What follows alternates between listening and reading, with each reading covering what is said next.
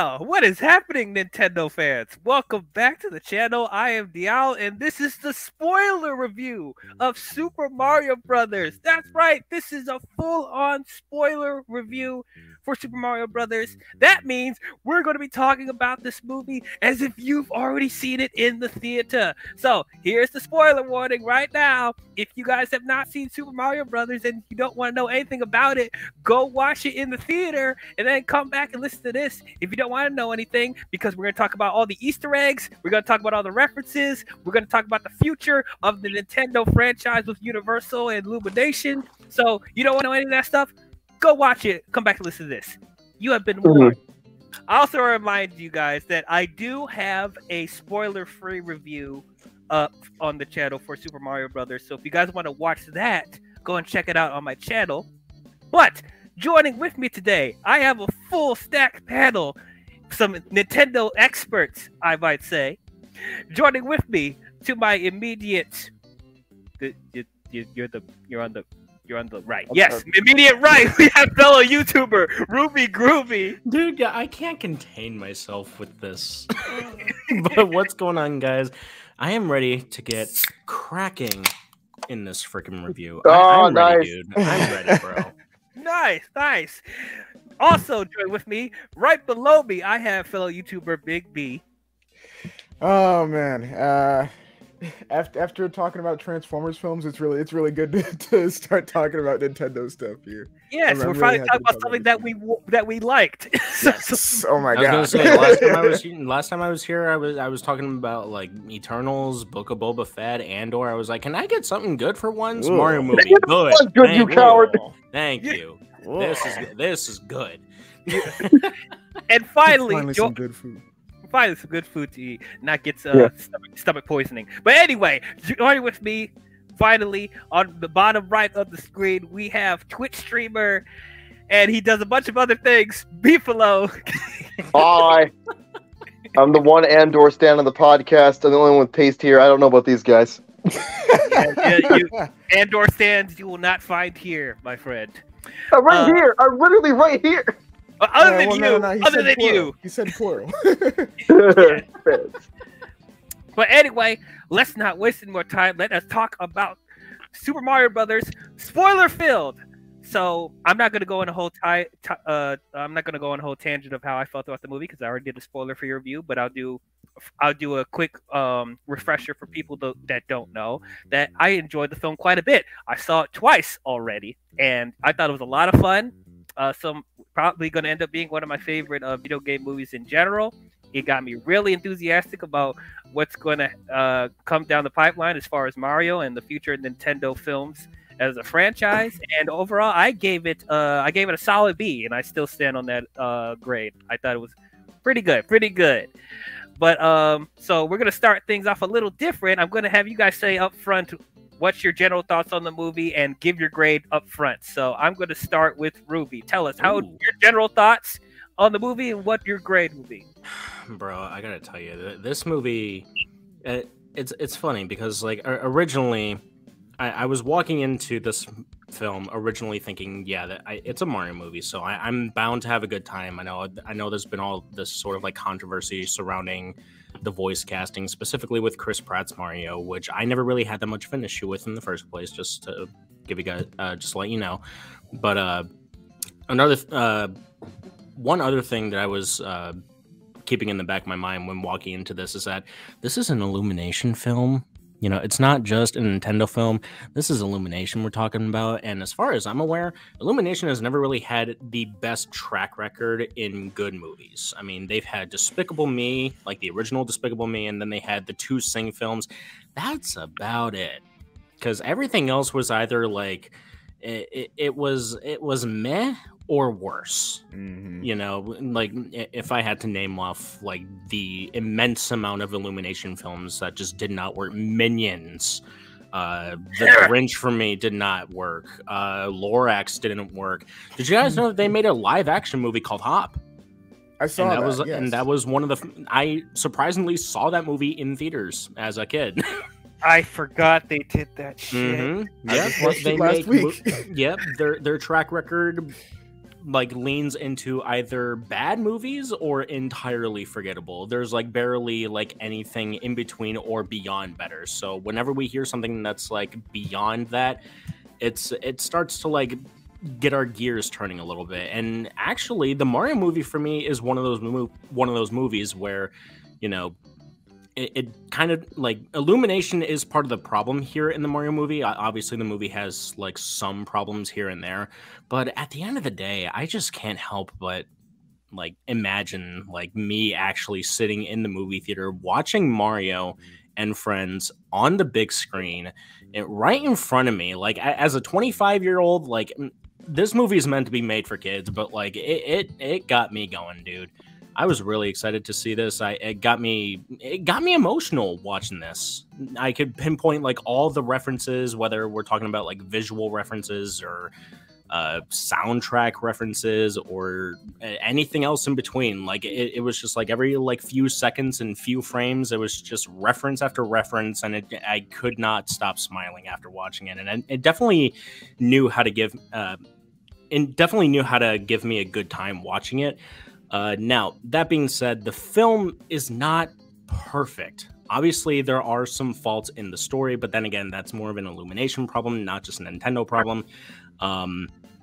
I do feel like they missed a couple of emotional beats that they just skipped out entirely. They weren't just like, oh, this emotional beat just didn't work very well, or like it was executed poorly or anything. They just skipped it out entirely. And I noticed it the first time and the one and only time, because I only saw the movie once. I noticed a few times that they skipped a beat just entirely. I'm like, wait, what? It definitely felt like, you know, we were like jumping from scene to scene or like moment to moment. But then again, that's an Illumination thing. You want to know what? You want to know what's also an Illumination thing? They do this thing, and I think this is probably my biggest negative of the film, and it's not that big, but there's always every Illumination film that they make, they always have to have an adult character that means absolutely nothing to the story and you just hate entirely. You think of any other Illumination film, you can always pinpoint that one adult character that you just forget about because you just hated them and they meant absolutely nothing to the story. Are you talking about the what's his name, Rex, or the rival plumber dude? No. Spike. Well, I guess that was one of them, but it was Mario's parents. It was Mario's dad. Oh, his dad. Yeah. That's okay. How are you gonna show a Charles Martinet like that? Okay. Well, no. Listen, so it's more so the character. I see. It was the character himself. It wasn't the voice. It was the character that they wrote. Like, why did you write him this way? He's an asshole. I don't really feel much because he was so brief. That's not a good thing. You give an asshole character to Charles Martinet. Like, that's not. I mean, that just rubs me the wrong way. I don't know about you guys, but aside from that, look into that. Aside from that, I had a freaking blast with this film. Obviously, it's not like a perfect like 10 out of 10 movie or anything, but it's not like 5 or 6 out of 10 or anything like that. I definitely feel like this is one of those films that like the critics on Rotten Tomatoes is being way too harsh on this film. Way too harsh. Yeah, absolutely. But at the same time, they're not entirely wrong because the runtime and some of the characters are kind of questionable. Yeah. But at the end of the day, I just wanted to have a good time watching a Mario movie and to see if they could potentially set up Smash Brothers, which we will talk about at some point in this podcast, I assume. And they definitely succeed that for me. So if you got that B+ in there, B+ or A-, I'm in between those two. Which one? B+, A-? B+. B+. All right, B+. All right, cool. All right, let's move on to you, Big B. Your general thoughts and what would you grade this movie? All right, kind of starting from the same point that Ruby did. I went into this with low expectations, mainly because of Illumination being involved. Yes, I was dogging on the Chris Pratt casting along with like pretty much everyone else, and I will admit, after seeing this movie, I have to write like 1 million apology letters to Chris Pratt because I'm sorry I ever doubted the man. Yep. I want every single person to do the exact same thing. Yes. And I'm yeah, sorry, no, I don't mean, you? like overall, I feel like this film is exactly what the Mario film needed to be. But I do feel that yes, there were some emotional beats that were skipped. Like there were some points that I'm sure we'll touch on where this film started to feel like an abridgment of a larger, longer film that had, you know, maybe some more of these emotional moments or had a little bit more development for these characters that felt like it was just condensed into smaller moments because like they could, or because they thought that children didn't have like a long enough attention span for it or something. But you know, I loved all the references. I was like sitting there, you know, grinning in ear to ear pretty much the entire time. It is probably my second favorite game to movie adaptation that I've seen. The visuals were great. The characters were great overall, with the exception of a few, which, you know, I'm sure we'll get into. And I do agree. I didn't exactly like what they did with Mario's dad, but I see why they did it. Because it's But you know, overall, like, you know, yeah, no, it wasn't perfect. It wasn't perfect at all, but it wasn't bad. It was exactly, I feel, what the Mario movie needed to be. So I mean, overall, I'm gonna give it a B+ as well, because like I loved it. I loved it. I'm probably gonna go see it again. And once again, I got to write like a million apology letters to Chris Pratt for ever doubting the man. Like, honestly, after seeing this movie, you know, if or whenever Charles Martinet stops being Mario, if they're like, oh, we're gonna get Chris Pratt and, you know, Charlie Day to be Mario and Luigi, I would not be opposed to it at all. After seeing this movie, I would not be opposed to that at all. We gotta take Liam to see this movie. Yes. Yeah. Absolutely. You haven't seen it yet? I don't think he has. No. I don't think he has. He hasn't said anything about it, but yeah, no, he needs to see it. Okay, interesting. That's our friend, for people that don't know who we're talking about. I'm sure you've seen him on Ruby's channel because they do the Smash tournaments. Oh yeah. But anyway, finally, right? Am I? I don't think I'm gonna last the first round. But We got, you know, Kazuya who that? from Tekken. We got Kazuya. Oh, well, I mean, that's cool. I still probably won't last the first round, but I'll come in. I'll come in if you want me to. If you know the inputs, you're good. If you can do Electric Wing God Fist, you're good. You're good. I mean, you gotta do it consistently too. Kazuya, you'll probably make top 8. Hold up, guys. We need to keep this moving. That's the joke that I make to everybody. If you know basic Kazuya, you'll probably make top 8 at every tournament. Well, hey, if I could make top 8, that's an accomplishment right there. But finally, let us get to you, Beefalo. Tell us your general thoughts and what would you grade this movie? So I'm normally the critical one and the harsh one in a lot of ways, or the independently happen one. This film stun-locked me by filling me with so much joy that I could not process anything critically, and I had to really think about, like, and there's definitely some flaws with the movie for sure, but I was too busy distracted by how much fun I was having in a theater for the first time in a long time, how refreshing it was to see a video game adaptation that didn't feel the need to water down the elements of the thing it was adapting by, you know, adding in like unnecessary like human world stuff like the Sonic films or Detective Pikachu. It just was in the Mario world, with the only caveat being that there's real life Brooklyn, which that dichotomy has always been a thing with the Marios, within like expanded Mario like stuff. So yeah, I was just blinded by the joy. I hate to do the double scores thing, but critically, I'm like, this is like a B for me, like a soft B. But in terms of sheer enjoyment, it's like an A. I just couldn't think about what I didn't like for a lot of the film, and I do have some critiques. Like, don't worry, I'm not gonna mince words about the things that irked me in like retrospect. But the actual viewing experience was literally just me doing the widest smile you could possibly imagine. For the entire duration of the film.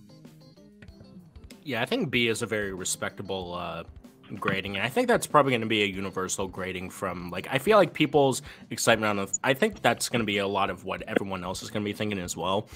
Oh yeah, is that like, you know, they had a lot of fun with the film, and, you know, they know how to have a good time with this film, but at the end of the day, like, the movie is not really going to be like as incredible or as great as the references. You know, so everyone's just gonna say at the end of the day, it's a really fun movie, but it's just pretty good. It's pretty good. as a movie and filmmaking perspective. So, as I said on the top of the review, I brought these three gentlemen on because not only would it be fun to talk about this movie with these guys, but they have been playing Mario a lot over the past few years. They are practically experts. You watch Ruby Groovy's channel, and I think, well, all three of these guys' channels, they have played almost every Mario game I could think of. Yeah, especially Mario Kart, and Super Smash Brothers. Those like the main two I see them play. So they have a really good knowledge on the Mario lore. So I really want to get their general thoughts on this movie. So it'll be very interesting to see what they caught as far as Easter eggs and references and how faithful it is to the game and everything like that. So yeah, that's how it is. So I'll start off this spoiler review with this. So, because we talked about it before, that the script, as far as the story, it's not that complicated. It's very simple. It's very straightforward. It's not trying to be super deep. It's mainly just trying to get to the set pieces, get to the references, and all that. So I ask you guys this: do you guys think? So I guess I already got the idea from you guys already, but are you somewhat satisfied with how simple the plot is? Do you believe they could have done a more emotional, more complicated, more story-driven plot with this? No. Well, No, let me be real with you. The short answer is no. The long answer is fuck no. Exactly, because here's the thing. A lot of people want to bash the film because the story was very thin. It's a Mario movie.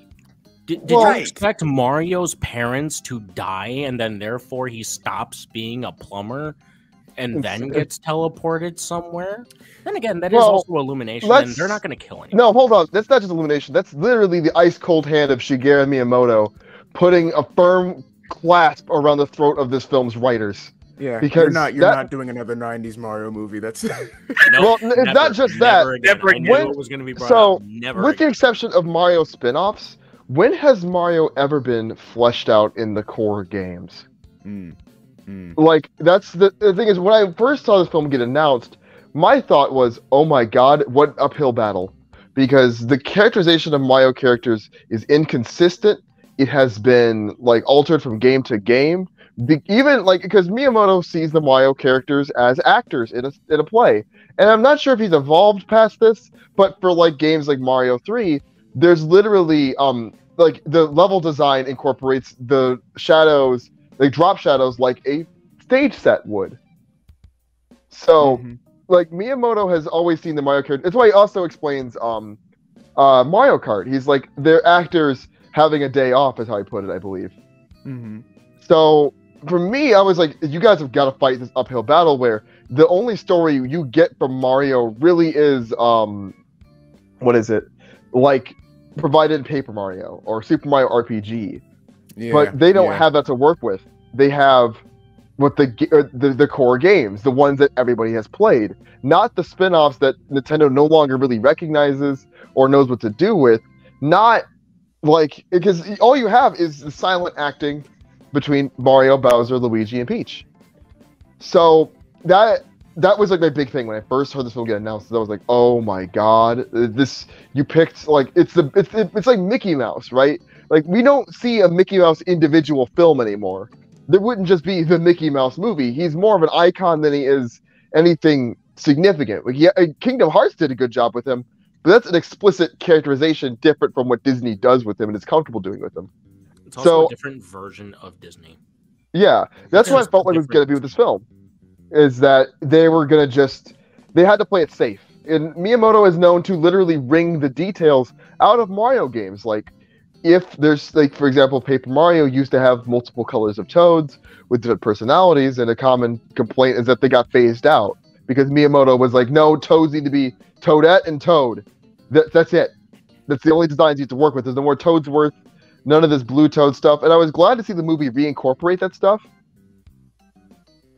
And yeah, it was just, I knew that it was going to be a struggle, in terms of the story. There was just no way that we were going to get the deep Mario lore. Yeah, because there is none. Mario has always been shallow. There has never been a deep like core Mario game. I mean, Sunshine. on top of that, if I can like piggyback off of that, I mean, it's a kids film. It's a kids animated film. It's it's primarily directed at, because what, Mario games are usually just straight up E, right? Yeah, they're Yep. usually E for everyone. Yeah. So like, you know, E or like E10. you're looking at, you know, the target audience being like 6 and up or something like that. So like, you know, of course the plot's going to be like shallow, and it, you know, and once again, yeah, it is Mario, so you're not really going to do that. So I mean, no, the plot was like exactly what it needed to be. The only thing as far as like, I guess, story that I can critique is like, you know, like we mentioned earlier, some of like the emotional beats that are like seeming like it seems like they meant for them to be there, and they just kind of like skip over them. But like besides that, I mean, it's like it's exactly what it needed to be. Yeah. Mm-hmm. Also, I do want to bring attention to the fact that, like, you know, Mario's like being fleshed out as a character in some of the games. He was arrested. Yeah. Oh! Mario Sunshine. Yep. But Mario Sunshine did Okay, try to characterize him yeah. a little bit, I suppose. And Yeah. in Odyssey. Yeah, Odyssey, they flesh him out a bit. I mean, Galaxy as well, you could argue. Well, I was gonna say Galaxy too, Galaxy was way more Rosalina there, though. No, that was her.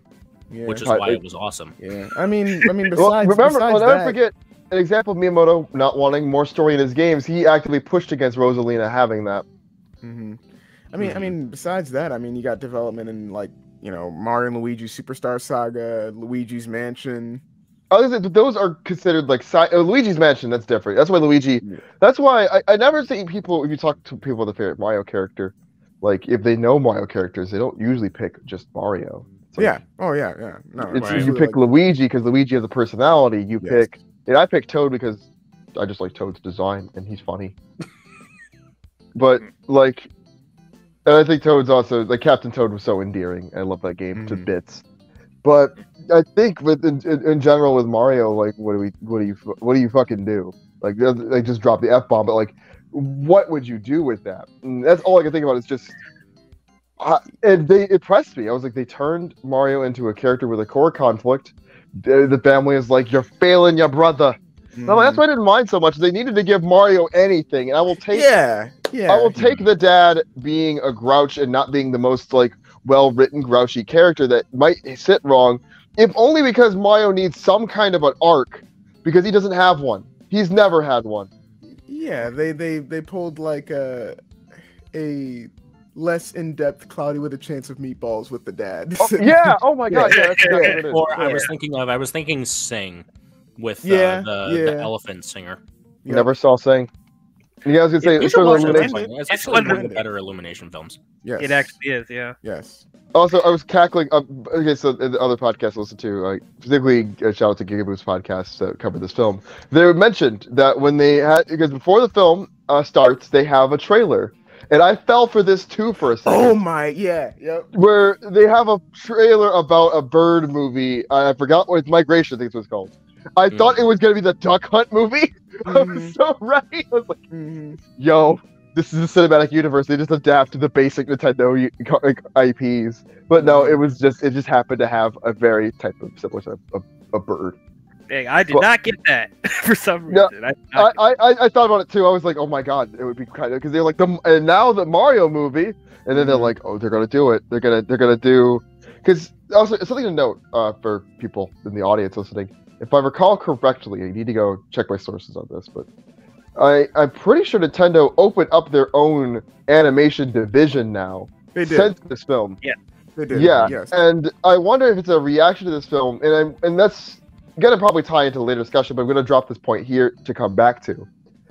Do you guys think that if Nintendo's team is just going to completely take off on its own, or will they come back to this film as a base frame? So just don't go into that now, but just as like Okay. food for thought. Okay. Yeah, I'll definitely- write that down so I don't forget. Yeah. We'll definitely revisit that later on. Yeah. I'll I'll bring it back up. I'll start bringing it back up if I remember. But yeah, to piggyback off all the story, like I'm just echoing what you guys said. I don't know what people were expecting with the Mario movie, that they were expecting some sort of deep story. There is not much story in the Mario games other than the spin-offs that you guys named. And as you said, this is a property made for kids. And when I say that, a lot of people be like, "Well, it doesn't mean you gotta dumb it down." Like, yeah, I am that person. I was actually going to say that, and then I held my tongue. I was like, hold up. It wasn't even let dumbed him down, though. it's not even It dumbed down. I didn't feel like my intelligence was insulted. Like, it didn't feel like there was any like crude humor that they tried to appeal to kids and stuff like that. This actually felt like a very suitable family movie. You know.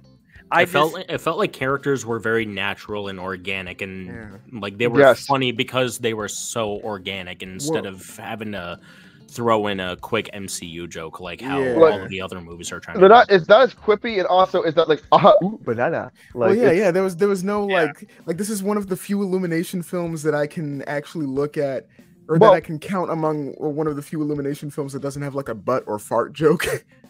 Yes. Yeah. And I was half me was expecting them to do a mushroom joke, and I'm so glad they didn't do it. They did a vomit joke. They went for a vomit. Well, not in the way that we thought it was going to happen. No, not in the way that we thought. No. No, they did not. But, they hardly picked any low-hanging fruit here, which is like, okay. Right. Maybe we have hope for you. We have hope for you yet. And honestly, I was surprised with how much I was invested in the characters with what we've gotten, like Mario, Luigi, Peach, Donkey Kong, Bowser. They actually felt like characters with motivation, with personality, and I was invested in all of them. I was so surprised. Which is actually another. That's another thing that I wanted to touch upon. Sorry, Mike, but I had to get this thought out. Another argument that I heard about some other people is how odd Bowser's motivation was in this film. That was Bowser's motivation in Odyssey. Yeah, that's been Bowser's motivation. That was since his day one. thing for decades. Since day one, that's what he wanted to do. That was one of the biggest criticisms I heard from Bowser, especially from a certain movie reviewer. I'm going to call her out, Grace Randolph, complaining that it was weird that Bowser wanted to marry Princess Peach. If you played any of the games, that was always her motive. That's what he wanted to do. Original Super Mario Bros. That is literally it. That's literally. Well, let's also. I think it's like people are like, oh, it's a human like reasoning, and like we gotta take out the fact that it's not like. I think people like that visualize the marriage as like a literal marriage rather than like here's like the thing. Ownership thing. Yeah. Well, here's the thing. We live in a post-Shrek world. You can't tell me something. You can't tell me something like that can't happen in a kid's film. Also, we live in a world where what is it, Monster Fucker is a title that you could label someone with. Right. So I'm like, we live in a world. Yeah, we live in a world where we ship Roger Rabbit and Jessica Rabbit. I'll be shut up. I'll be shut your mouth. Right. Yeah, like is it bad that I'm guilty of that in some regard? I mean, absolutely not. Absolutely no. not. No. They're married. They're literally married. We live in a post Shrek and post My Hero Academia world. You can't sit here. Listen, guys. One example: The Shape of Water. We're done. Yes, we're done. Yes. We're done. Yep. There you go. Yep, that's Avatar right there. My boy Bowser just wants a Shape of Water scenario for him. Peach. Right. And it's like, even with that, even for people that don't know anything about the games, we gotta forget. People are forgetting this. This is a cartoon world with over-the-top looking characters with cartoony situations. You can't take that so literal. Okay, rather cartoony expressions. Yes, well, something that I've noticed is that like people, for some reason, if it's a property that is like more than 20 years old, where like the original fan base like are adults, for some reason they expect it to like play to those interests, and it's like no. You don't always have to do that. Right. It's not a necessity. Well, I mean, it still does. This film doesn't not play to those interests either. Like, it makes references, but you know. What I was gonna say real fast. One more thing about I think the critic reception of this film to note. I feel like this film is like a speed racer, where critics just don't get what it's going for. Where like the Speed Racer live action film is really, really good and really like, at least in my opinion, I think it's a really good adaptation of that show. And boy, that's a hot take. Hot take. The movie from 2008. I'll agree with you, Beefalo. I'll agree with you on that one. Yeah. No, I think it's actually a really enjoyable anime film that pushed a lot of like boundaries for what you could do with that. Enjoyable, yes. I think it's good. I think it's good straight up. No, I can defend that film. Yeah, I mean, comparing it to the source material, I agree. I agree, Beefalo. I agree. To be fair, it's not the worst adaptation. I think it's fun. It's light. Evolution, but I wouldn't say it's remotely bad. I mean, I wouldn't say it's I would say I can respect the ambition of Speed Racer as far from an effects standpoint, from an editing standpoint. Like, it is definitely, I respect them for going for it. I personally feel like there's certain things that they tried that it felt like assault to the senses. I don't know if we're ready for that. Like frames per second. Like, people aren't ready to see a 60 frame per second movie, even though I respect Peter Jackson for trying it, but I don't think our senses are ready for that type of stuff like what Speed Racer was trying to do. Yeah, it was definitely interesting for that time too, especially. My partner, who's a cinephile, is very much against the. I made a joke with her. I'm like, I'm going to design the first 60 FPS short film, but she was like, "No, the fuck, you're not my camera. You get out of here." Yeah. Though, to kind of backtrack a little bit, because we were talking about like developed characters, even Kamek, who like big like side character, even he felt like an actual like personality here. Well, what was smart how they made him such like a minion, or not even like a minion. He was like an Igor to like he literally is right hand man to Bowser. Yes, he literally is that, and also he's doing the Peter Lorre voice. Yes. Yeah, and I was like, yes, Bowser. Yes, perfect impression actually.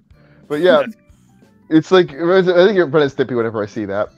But hear that voice. But yeah, it's the Reverend Peter Lorre voice, which is perfect for that. And I instantly think is without even really characterizing him too much, just giving him that distinctive a character voice instantly tips us off to what he's about. Yes. Which I think is such a smart decision this film makes. Real fast on voice acting, now that we're drifting into this section, I want to say that I will be sending apology letters to Chris Pratt as well. Yes. The moment the smile went from like a smirk to, oh my god, I'm so happy, was when he does do the Mario voice for the advertisement. It actually is. Yeah. I know. I was sitting there. I was like, that stuck up on me. Yeah. I saw that like commercial bit that they did, and I was like, oh my god. Yes. See, all you doubters, all you people saying out there, I wasn't the American accent for an hour and a half. I figured that they were gonna do a gag about that voice, but I figured it was gonna be like something, just very like low hanging, like, he's gonna start like, let's go. Oh, sorry everyone. But no, they actually it was actually funnier in context where it's like, we had to do an ad, we had to make ourselves unique. Yes. I mean, it was also really cool. Like, even hearing his regular voice in like conversation, I was like, oh my god, wait a minute, no, that's not like just regular Chris Pratt voice. That's something else. It's a subtle really voice, but it's what it is that he's good at acting excitable. He's good at it's actually a good voice, and I was impressed. And I think in the media circuit, one of my favorite things was when Chris Pratt, because he basically, I feel like after the initial press cycle for the film, where he was like, I had fun stomping Koopas, he struggled to remember it. Then they had to go back out there, and he wowed a lot of people because he talked a bit more about the games in depth, and he said something really earnest, which made me happy. He was like, just give it a try. I know that you want us to be faithful to the original games, but just give us a chance. Yes. And I was like, okay, that's humble. I can respect this. Yes. I mean, it was also like hearing his voice. I was able to believe that he was someone from New York. I was able to believe that. It was entirely believable. It wasn't like stereotypical, like I'm walking in, whatever. But it was like, hey, I'm walking towards that. It was kind of leaning towards that. They even made a joke about that at one point earlier on in the film. But it was believable. It was believable. It was entirely believable. And the other shout out for voice acting. God damn it, Charlie Day is Luigi, not even doing a different voice, just being himself. There was no more perfect a casting. Perfect. Absolutely. That was a casting that I was like, oh, 100% he's got that. 100%. But And he proceeds to crush it into dust. I was like, oh my god. And not meaning to go back on something, but when talking about the Mario commercial, I just really love how you knew that this film had so much confidence in themselves when they do that commercial, and then right after that, when they go back to doing their normal voices, like their movie adaptations of the Mario and Luigi voices, saying, was my voice really all that good? And then like immediately you look to the right and it's Jumpman. Yes. And it's Charles Martinet doing "It's a Perfect." Yeah. I was like, okay, this film has got my attention, bro. Like these guys, know how to make moments. It was funny that they did separate Jumpman from Mario because that does on one hand sense. It makes sense. Like, in the Donkey Kong games, that like Mario was originally Jumpman. Yes, that was like Mario his original also dead. identity. Mario dies, I think, in the Donkey Kong Jr. Or is it implied? Donkey Kong, the sequel game they did. Yep. I can imagine Jumpman going through that fate instead of Mario being the one that goes through that. I mean, also speaking more about like the voice cast. I mean, like I said, the only one that I didn't really have faith in was Chris Pratt, but like everyone else, absolutely just. Everyone in this movie like crushed it, man. There was one that didn't. One that was kind of distracting. Cranky Kong. Oh, I was gonna say Donkey Kong, but Cranky Kong. No, I mean like no, Donkey Kong fits. No, Donkey so Kong. Well.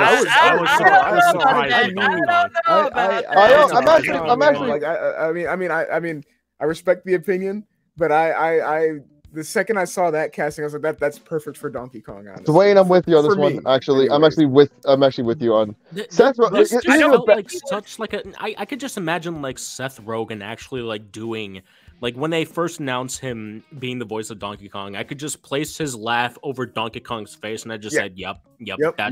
Not only is that a good casting, that is illumination ass casting right there. Yes. It sure was an illumination casting. It sure was. Now, I'm not saying that Seth Rogen was bad. Because like for what he did with Donkey Kong, it was entertaining. But as you guys said, with the other voice actors, with Chris Pratt, Charlie Day, Anya Taylor-Joy, and especially Jack Black. There was a good period of time where I forgot that was the voice actors.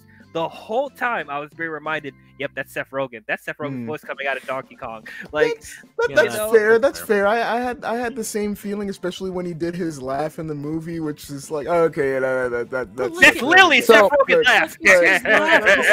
But at the same time, like, that's what makes it funny. Yeah, but at the same time, like this is coming from someone who like wasn't a big fan of like his voice in like his actual TV show, but like like seeing this movie, I couldn't imagine a different voice coming out of that Donkey Kong. I couldn't imagine them casting anybody else for that Donkey Kong. That's what was good. Like other versions of Donkey Kong, maybe, but like considering how Donkey Kong is kind of characterized now and how they did him for this movie, I could not have imagined someone else playing that character. Yeah. Fair enough. Now, Cranky Kong. Let's talk about Cranky Kong because you brought it up. Okay, that was probably the most distracting. Like, that one I'll agree was a little. That was Fred Armisen, and Fred Armisen is always like, I know he's a funny guy according to people that are like critics. I never found Fred Armisen that entertaining as an actor. Like I found it funny in Parks and Rec when he was doing the Argentinian diplomat bit, but like. Venezuela diplomat bit, but that was the only time I ever really found him amusing, and I had hope. I was like, I heard great things about Fred Armisen. I tried to watch Portlandia, and I didn't really like that show that much. Like, okay, I'm gonna give him a chance, and he was the worst voice in the film because, it was by a wide. It wasn't horrible. Like it wasn't like horrible, but it's like when you're in a cast that has somehow managed to almost seamlessly slip into their roles, there's Cranky Kong. Just not being that funny, not really charming me that much. It was just surprisingly lackluster. And I know some people said that Toad was annoying, and I'm like, no, Toad is perfect. No, Toad was great. No, that was fantastic. Toad was great. No, I mean, I'll agree with you with Cranky Kong. Like that was, I didn't mind the voice, but it was distracting compared to like everyone else. That was like, oh no, that's not really Cranky Kong or any like personally, and I know that this is probably like he's jumping to this because this would probably be like in a like low hanging fruit pick or whatever. I personally would have picked Danny DeVito, but that's. No, we should have been better. He would have been better. Something I didn't know was that the Blue Shell Koopa was voiced by the same voice actor for Robin. From the Teen Titans and Teen Titans Go. I thought that voice sounded familiar. Yeah. I noticed that after the fact. I looked it up. I said, "Why does that voice sound familiar?" It's literally Robin from Teen Titans Go. The second you said Blue Shell, I was like, "What a coincidence!" Well, I actually thought the Blue Shell was funny because the same director who did Teen Titans Go the movie. Yeah, it's the same makers. Seriously? From Teen Titans Go, and that was something. That was another thing that I was skeptical about. Is that they got the creators of, or like the leaders of like the Teen Titans Go series to make this movie. I was like, I don't know about honestly, that. if I would have heard that, I probably would have been more on board with the film going into it because I saw the Teen Titans Go to the movies in theaters. I saw that in theaters, and I actually really liked that film. I know a lot of people did. I thought I was gonna hate it, and I liked it. It's not bad. Teen Titans Go was literally don't knock it until you try it. The TV show, even because the only problem is because it's built on the corpse of one of the greatest animated shows in television. No, I still feel like a poison is around it, even though I know it's fun. I mean, I real quick with that show, the main reason that I can't really find myself really getting into is because they constantly spit on the legacy of the original show. Yeah, they and constantly mock it. Yeah, we're not Teen Titans, and I'm like, you're gonna scream. I'm gonna scream. Yeah, and they keep teasing us like, oh, maybe we'll do the next season. Oh, this is post-credit scene. Maybe we'll do the next season. No. Well, literally, the movie. Teen Titans Go the movies. We'll do another season of the regular. Yeah, and they were like, we'll bring them back for a quick collaboration movie of Teen Titans Go versus Teen Titans. It's like it's like they refuse to just give people what they want. But I think it's because Teen Titans. I don't know. I never finished that show, so I don't know how the show ends up ending. It ends on a cliffhanger. Oh, painful, agonizing. Yeah, so painful. It ends with Beast Boy trying to get.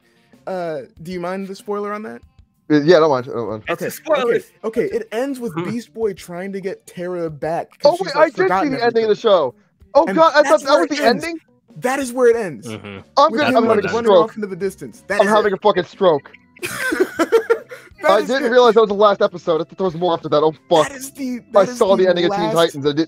They made a joke about that in Teen Titans Go too. That is the last shot of the show. I could feel my memories rewriting themselves because I was like, "Oh, next episode." I just thought I stopped watching TV at the point in time. No, that was the end. You're right. Oh my god! Why did they end? They should have ended the show with the Titans together episode. That was the true ending of Teen Titans. They were going to keep going. They originally were going to keep going. And they were like, well, it's not bringing in as many good ratings or everything. And then Cartoon Network just fell off. Yep. They had like one or two good shows since then, and then they fell off. Well, remember, that was when they tried to do CN Real. Cause I remember now. The memories are flooding back to me now that you said this. CN Real was the thing that was they were trying to push at the time. Yes. The last, I liked Gumball, but I will die on the hill that the last good Cartoon Network show was Adventure Time. No. No. Okay, KO, regular show. I think it's in waves. No, because regular show ended before Adventure Time. That's the only reason why I say Adventure Time was the last good show. Oh, so the last regular show among that. Sorry, OK KO came out afterwards. I defend OK KO. That was pretty good. OK KO had some moments. Listen, I any show that references Mega Man as religiously as that show does, and Dragon Ball Z, I have a bias towards. I can't. I respect them for referencing Samurai Jack. Yes, I respect that they had an episode that was literally a homage to all the past Cartoon Network shows. But that is all I'm giving it. Like overall, I can't say that show was good, in my opinion.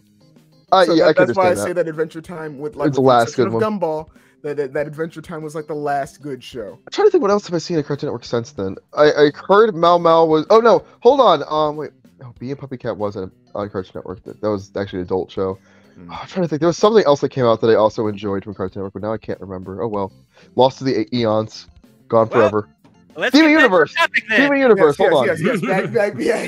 Yeah. Well, Steven Universe is the last. Besides Steven talking Universe. about our childhood dying, let's. Yeah. Let's talk about our childhood being But revived okay, again. let's talk about some of the references the movie makes because that. Well, hold was on. We really... didn't even get through all the characters yet. Yes. Oh god damn it! You're right. Yeah, Speed running. Princess Peach. Let's talk about what you guys think about Anya Taylor-Joy. Oh, I love Peach. I love She the was shit out of she Peach. was she was actually badass. Yeah, I love that they didn't make her a damsel in distress and kind of made her like a super Princess Peach kind of Princess Peach, where it's just like, oh, I'm gonna save myself. That was Super Mario World Princess Peach. Yes. Yeah. That was Mario World Princess Peach. I'm surprised there's no Toadette. Also, speaking of Toads, real fast, I want to go back a second and say, I thought they were gonna make a joke about Toadette turning into a Peachette. At one point, I was ready for them to make a joke about like implying baby Peach is like a baby toadling or whatever. But no, they just it's spoilers for the film. Of course, it's a spoiler cast. When Peach kind of wistfully explains, like, yeah, they just raised me as one of their own. I don't even know if I am human. Like, oh, you're a human came off as like you're one of those. And like, how would she know? Is she one? We don't know. And I think there's a lot to explore with that. And I also think her performance was great. I think the writing for Peach was great because it's very easy to write a character who just says that they're a girl boss and does nothing. Peach is just actually a badass who just takes action. And it makes sense for this universe. And I'm like, this is how you write a grounded female character who's like taking charge. She actually is action. She's not just speak. She's doing things. She's proactive. Yes, like I will say, real quick, I also really love that, like, you know, towards the end, she has like her whole like last stand thing that she does, like just defending the castle. It's like, oh, okay, yeah, you got that.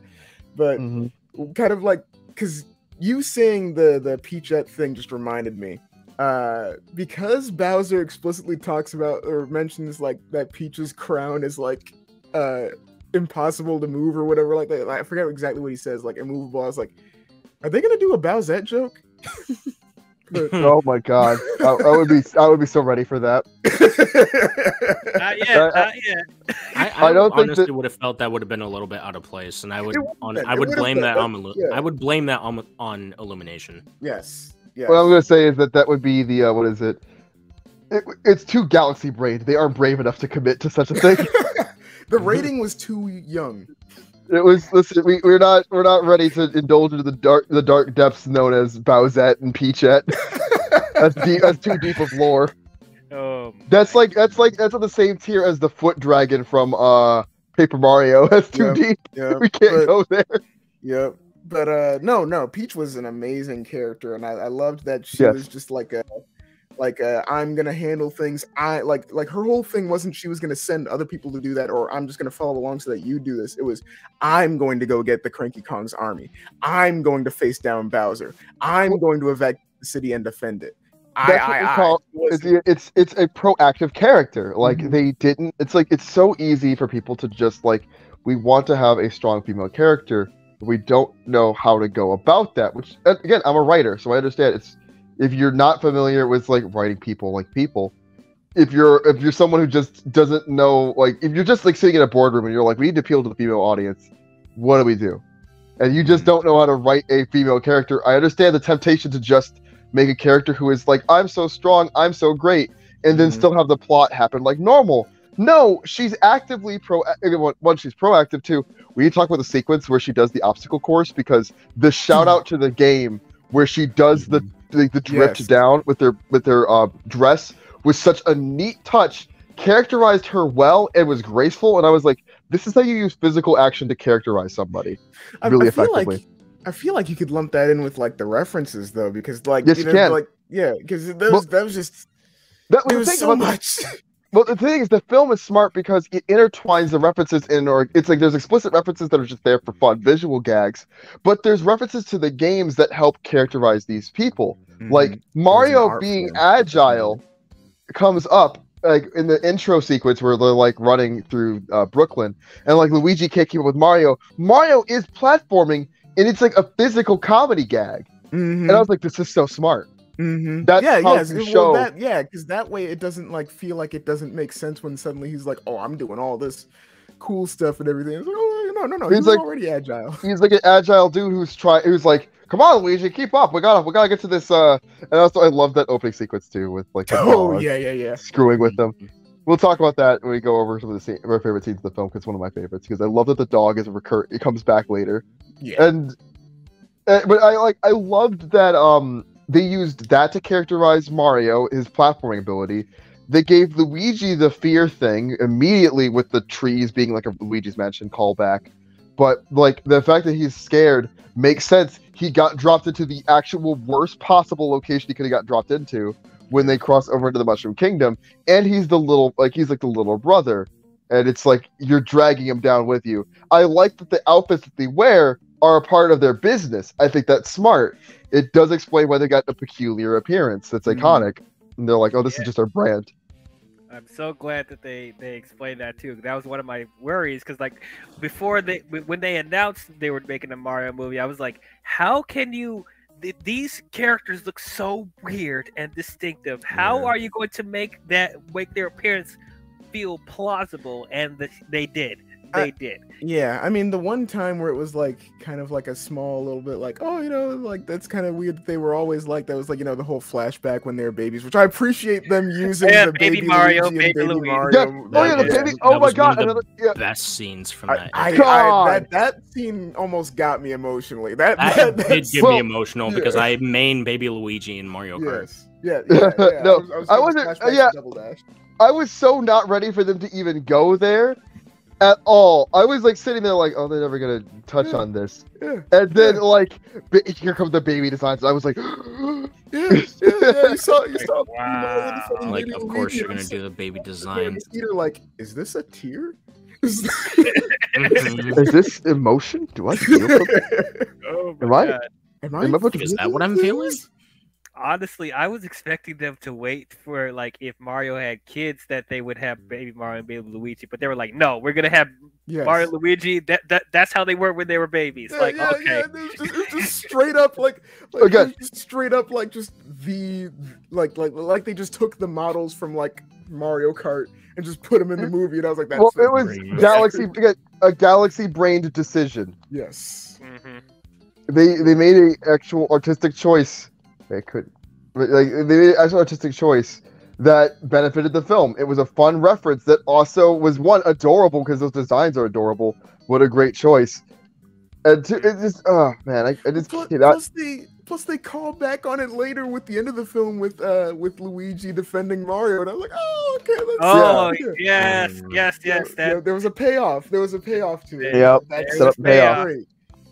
But you have to go back to Princess Peach. I 100% agree with you guys. I thought she was absolutely great, and yeah, I love that they gave her more of a character. That they made her more proactive with the stuff with Mushroom Kingdom and Bowser and stuff like that. She wasn't the damsel in distress, and I don't understand all you people out there that want Princess Peach to be a damsel in distress in this movie, even though you're just complaining that there's not enough story and plot in this film. So I understand what you're complaining about. But anyway, what I also loved, what Beefalo kind of referenced earlier, is that there's a lot of strong female characters they try to write in movies, and it feels like they don't know how to write them properly.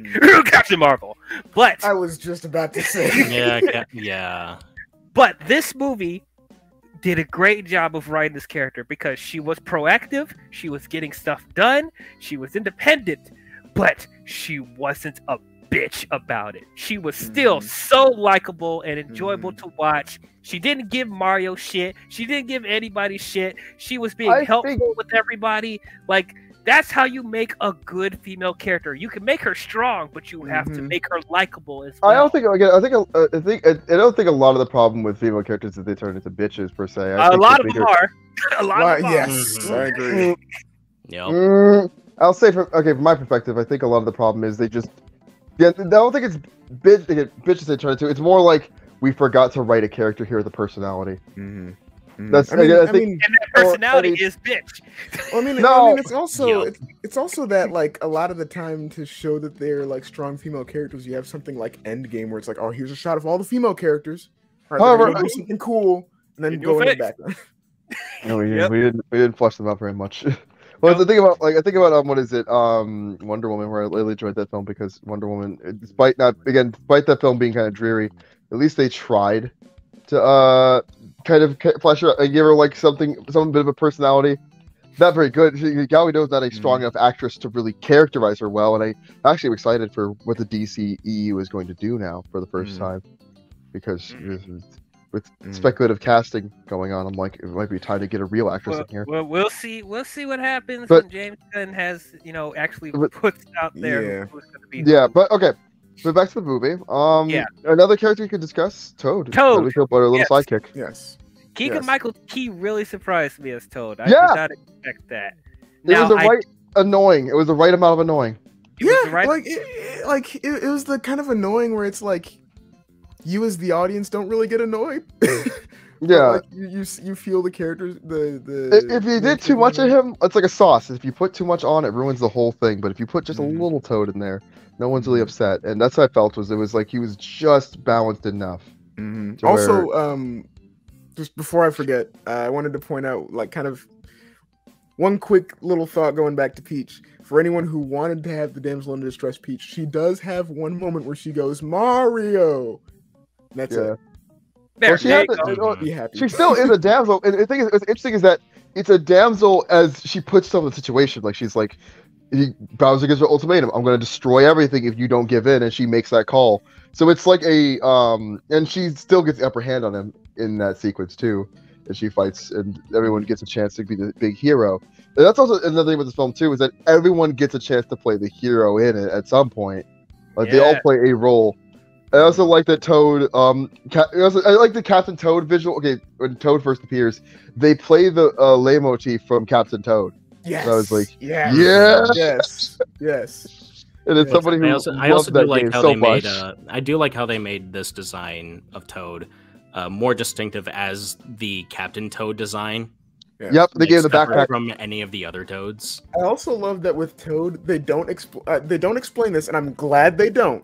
That like he's named Toad, but then all the other people are also Toads. They're just all Toads. I love that they don't go into that. There's just like, what's your name? Toad. The movie does a good job of just being like, oh, that's a power up. It just makes you stronger, and we know that's all I need to know. And that's what I think critics get hung up on, is they're like, why does it make Mario stronger? And I think I had to go read critical reviews. I knew this film was going to get favorable reviews because the Sonic movie didn't really get favorable reviews. Yeah. It was like, I think, again, for me, it's just like Speed Racer. Sometimes a film adaptation of something will make artistic choices that refer to the original medium that don't quite work in cinema, or they do work, and you just need to swallow that it's a hybrid of, like, it's a different set of conventions it's borrowing from. Yeah, and the film, I think the film succeeds at that, where it's like, it just, that's a power-up. These fire flowers just give you fire powers. We don't need to go into the science of it. We don't need to think too hard about it. It just does that. Yeah, not everything needs to pull a Transformers where it's like, why does the Allspark give them life? Oh, well, you see, because it was from the core of Cybertron and Transformium, and it's like, why does this Megatron transform into a gun when he's actually 10 feet tall? Yeah, just suspend your disbelief, please.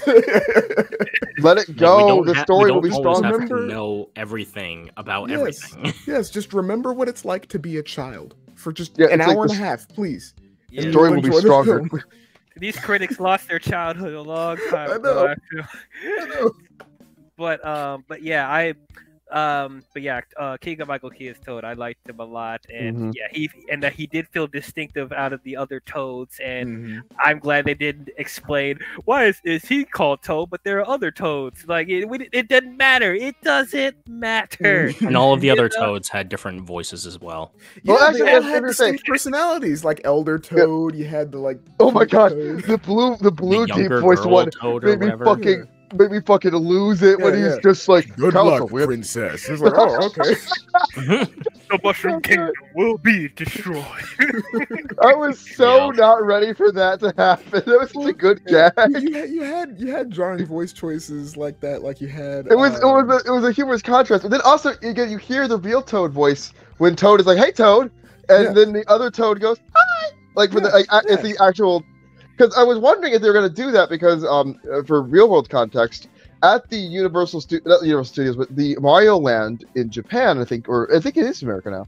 But there's a Mushroom Kingdom cafe, and they have Toad's voice actress read off what she's cooking for you, and you could hear she's struggling, but I could see Nintendo was trying to experiment with making their voice actors actually do full voices, and she does do.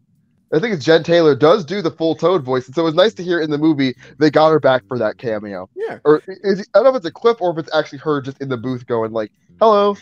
Yeah, and I mean, they have like a couple of those other like jarring voice choices too, like the King Penguin dude. Oh my god, yeah. That's the taste of our fury. Right. You had the somewhat common gag of like the very dark, dreary personality for like a Luma. That star that had the child. Yeah. Oh my god, that was it's funny too because Lumas, because of the nature of their existence, where they just get launched up into space and explode to stars, stuff like that. It actually makes perfect sense as to why he is like that. As it's like on top of being funny and endearing, it just makes sense for Lumas to be like existentially depressed. It kills that a child voice is coming out of it. That's what makes that's been done before. It's not an innovation, but I love it. I gotta say, what makes this film also one thing about that Luma that reminds me of the fact that Illumination did this film is that Illumination usually has the cute character they like to market, and I thought the Toads are that a little bit. Like, we're so adorable, like that. There's that part, but. One of the things that got to me was that, like, the Luma, I felt like was actually that character where they were like, oh no, the Luma's depressed and talking about how the world's gonna end. And I was like, that's your cute character. That's what they're gonna market a lot. And when they use it as the stinger, too. Yes. I gotta tell you, the more I hear about that, the more I see that Luma, like, in the cage, and the more I hear them, like, talk about stuff, the more I just keep in the back of my mind, like, okay, the end credit, there's 2 end credit scenes for this film, and one of them is gonna have Rosalina. This is 100%.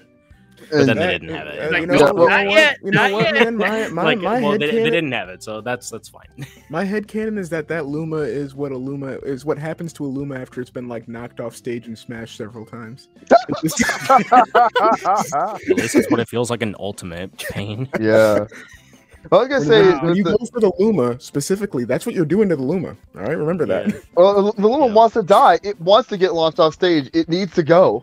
Yeah. How can you sell toys to that? You squeeze the toy and then it says all those things. I'm like, that's for kids.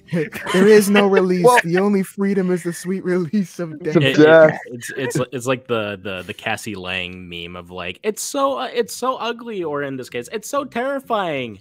I love it. I love it. God bless. Oh my god, so great, so great. Yeah, I was gonna say about the Luma too is that's all the hit we need towards Rosalina, because also with Peach being like, I don't know what I am, that leaves a lot of room for like Rosalina to pop up and be Daisy. She also just directly says there's a big galaxy out there, and like I'm like, oh, okay. We're already because that's Galaxy was like the big story Mario game that wasn't Sunshine. Mm. And Sunshine doesn't really go anywhere. The only like characters that we got in Sunshine was like Bowser Jr. Yeah. That was about it. And Dark Mario, I guess. We're saying, but like Dark Mario is associated with Bowser Jr. Isn't that like essentially Bowser Jr. though? Yes. In a way, yeah. So. Yes. But yeah, I'm so glad that you brought it up, because one of the characters that surprised me that we didn't get to see from this film, and I thought that they were just gonna save it for the film's release. No Daisy. Yeah, we got Pauline, but no Daisy. Yeah, Pauline as a cameo, but cameo. Like no Daisy. Because I saw the Mayor Pauline in the background, but I didn't think they were gonna actually show her. Yeah, and then they show her. Her and Yoshi. I mean, you saw a bunch of Yoshis in the background, but like the main Yoshi, like they teased that at the very end credits. So it's like, oh, for sequel. Also, real quick, Pauline is the mayor of Boston. New Donk City. It's like a Mario, like New York City. That's probably what they have as their. And now Pauline is the mayor of Brooklyn. Yeah, is that like their Brooklyn is New Dong City? Well, that's what it is. That it is Brooklyn. It is real world Brooklyn, but it's like what they've done is they've combined the design tropes of, because what it is that in the Mario universe, because there is one issue I have with the film's design choices. Now I think about it, the people that are not Mario characters, like in the beginning, there's the family that they go to plumb their house. Oh. Those are very Illumination character designs, and they're jarring against the because like the Mario designs are kind of fit to Illumination's mold, but they still have that very Nintendo touch to them. Mhm. Those characters, like, it's funny how they explain Mario too, where they're like Mario is just short, like, that's why his height's like that. And Short the kings. Short king. Kings out there. Yes. For Mario is for the short kings. Yes. As a mid-height king, I'm a Luigi. I get Luigi, but for short kings, they get Mario. But no, I was really impressed by that choice to bring in they bring in Pauline. It establishes very quickly that some people just look like that. Some people just look more important than others. Yeah, it's just funny. Where I was like, okay, and then Foreman Spike. Well, what's interesting, Foreman Spike's design. Again, another reference to the wrecking. Also, the whole intro sequence, the platforming sequence. Every single Mario game has a bit to it. So like he'll do he does the running hands from the Mario 3 and Mario World. Is it Mario 3? He does the Wrecking Crew bit where he jumps up and down scaffoldings. Yep. Which is what Mario is in that. Foreman Spike appears from Wrecking Crew. I like that nod as well. It was like there's a lot of that and other references in Brooklyn, because I think bringing other references that they come up throughout the story. Because there's the Punch-Out Cafe, which uses the Punch-Out Wii artwork. I saw that. I was so mad. I was like, you guys should have designed it. Well, I guess Nintendo didn't want people thinking there's gonna be a new Punch-Out, which there should be. We're ready. A Punch-Out movie. I would. Oh god, that would actually be good. Do you get Mike Tyson? Do you get? Mike I don't know Tyson? if you do. No, I don't know if you get Mike Tyson to voice. You get Mike Tyson to voice Mr. Dream. Probably. They they also had like little things like when they go into the sewer, you had the sign that said level 1-2, and then right when you see that sign, you hear the da da da da da. It's like, oh, okay. Yeah. Dude, I could go on for hours about like all of the soundtrack choices that they made in this film. Oh, dude, the score in this movie, the score was like a lot of people want to say Jack Black was the star of this film. The score, I am actively waiting and checking for it to appear on Spotify because I need that score. The reason why the score is so strong. I needed it yesterday. I needed it the day I saw it. Like one of the things, like another Illumination trope is that it kind of took me. It didn't completely take me out of the film, but it was the one thing that was distracting when they would put they would shoehorn in pop songs where they don't need to. It's like, why are we hearing "I Need a Hero"? Why are we hearing "Take on Me"? Why are we hearing AC/DC? No, we don't need that. We just need to hear this Mario score because all the callbacks to the other video games, it was so beautifully done. How they interweave that into the story and the big moments. Like I wish the whole movie was like that. You don't need pop songs. I would have rather that they would have done like the Donkey Kong. I forget what the level's called, but the Donkey Kong stage in Mario Kart. I would have much rather that they would have Jungle Japes or whatever. Take on Me. Oh god, they're so like many. that whatever. Oh yeah. DK. God dang it! Yeah, that's Jungle Japes. It's just Jungle. Talking about though. Yeah, Jungle Japes. Real quick, since we're talking about the score and like music choices, Luigi's ringtone being the GameCube. The GameCube, yep. Yes. I got that instantly. That was one moment where I like looked at the kid that was next to me, and they're just like, "Huh?" And I was just like, "Oh, okay, whatever. You don't get it." Like it's you just don't get it. They're too young. They're young. They don't get it. They don't get it. They're Gen so Zs. sad, but it's fine. Look to your fetus. You wouldn't understand. Which I guess while we're on the topic of I know that we covered Punch-Out a little bit earlier, but is this the part where we start talking about Smash Bros speculations? No, because there's one more character we have not talked about. Bowser. Jack Black as Bowser. Yes. Yeah. At the end of the day, he's the standout here. I wasn't sure whether to root against him or feel bad for him throughout the film. I was rooting against him because my man's can't take no for an answer. Rooting against him, but it's like I also just feel bad for him. Yeah, I do feel that. Yeah, like in the video games, like all I saw Bowser as is just this big old monster that wants to destroy everything. He barely did he even talk in the games? I don't know if I he did in Sunshine. If you count the one controversy with Mario Kart 8, then maybe, but Wait, what? Wait, What are you talking about? During like the trailer, they had a voice clip where people thought he was saying the N-word. Whoa! I don't know about this. Dude, there's always going to be something like that for like any single like Nintendo property that comes out. It was just funny. It was just the way that it came out. They were like, "Oh, wait a minute." Hey, yo, hold on. Hey. Yeah, Jack Black playing Bowser, like that was probably one of the only like castings that I heard where I was like, that's perfect. Yes. Oh yeah. The second I heard that, I was like, "Oh, you nailed it." And he totally did. And he gave Bowser more dimension. As I said, like he gave him more character. There were a couple moments where I did slightly feel bad for him, but not really. But like to see that he has motivation, he has emotions. He's not just a angry monster all the time. Yeah. And he's actually had some of the funniest moments in the movie. Of course, we got to talk about it. People are waiting for us to talk about it. Peaches. Yeah. Well, okay.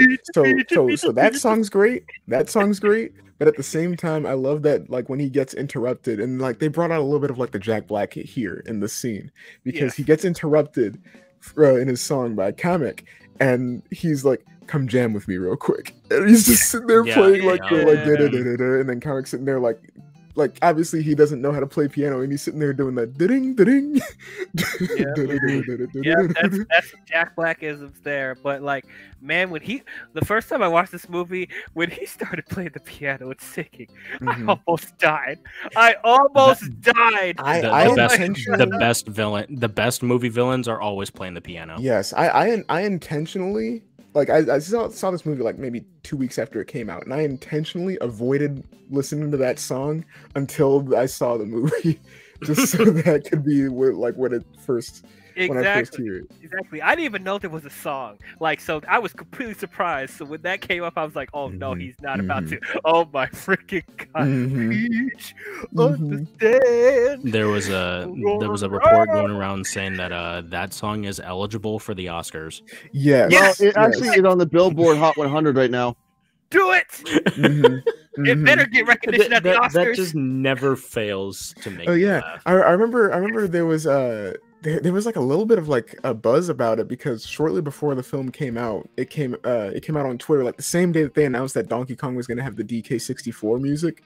They were like, "Oh yeah, Bowser's going to have like a little musical number," and everyone was like, "Huh?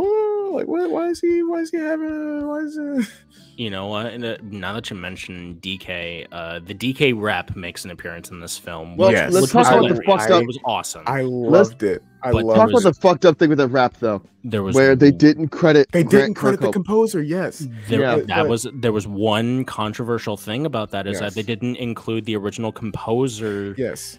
They didn't credit him for that song in the credits. Yes, in the credits it just says DK Rap Donkey Kong 64. It's like, yes. What? No. A person made that.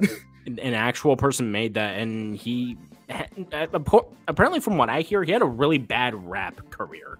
And he came out on like social media and was like, "Why didn't they credit me? What's up with that?" No, he didn't have a rap career. He was Grant Kirkhope's a composer. That was a fucking waste. Like. Damn, that's cold. I will say that when I heard, I mean, they put in the parts of the rap that they needed to, but I was kind of waiting for that to be like the introduction of the whole DK crew. You do see the rest of the DK crew in the movie. You do see them. Yeah, you see Diddy. Well, you don't see all of them. We're missing Funky Kong. I think the one you're missing, I think, is Lanky and Funky and Lanky. Yep. Those are the two that you're missing. But you Lanky and Tiny. There's a bunch of no. Yeah, no, she's not. Yeah, because I remember seeing Diddy in there. Yeah, I saw Diddy. Dixie, we saw and Chunky. Yeah, Dixie Kong's also there, but Dixie Kong was there, but she wasn't like in Donkey Kong 64 though. That was no. That was a deal. But I was half expecting that to be like the whole like just like they're finally back. Like I expected him to play like the whole thing. I'm glad that's just going to be the start of the Donkey Kong Country trailer for whenever they. I know, but like you know what? Yeah. Save it for the Donkey Kong movie. Save it for the Donkey Kong movie. Put the whole thing in there. Exactly. And there's going to be so many leitmotifs surrounding the DK rap, and it's going to be beautiful. And it's going to make me laugh. The whole credit song is just I'd be fine if for the Donkey Kong movie if they ever make one. If the last part of the movie is like them having like some sort of dance sequence to the DK rap. That's with fine. A whole bunch with a horde of bananas in the background and disco lights going anywhere. Yeah, you get like King K. Rool coming out nowhere. To like. Yeah, you get like King K. Rool coming out to like an orchestral version of like Gangplank Galleon or something like that. Like, yes. Okay, so before we get into speculation of the future of the Nintendo universe, there's some main Easter eggs or main scenes that I'm sure people want to hear us talk about. First, we start off with Mario getting the cat suit and the the flying bear Tanooki outfit. No, actually, it's a squirrel. Actually, it's a flying. Wait, hold on. Wait. Well, here's the flying squirrel too. I think he's a cat suit. Yep, it was really funny that when he got the Tanooki suit, you heard that.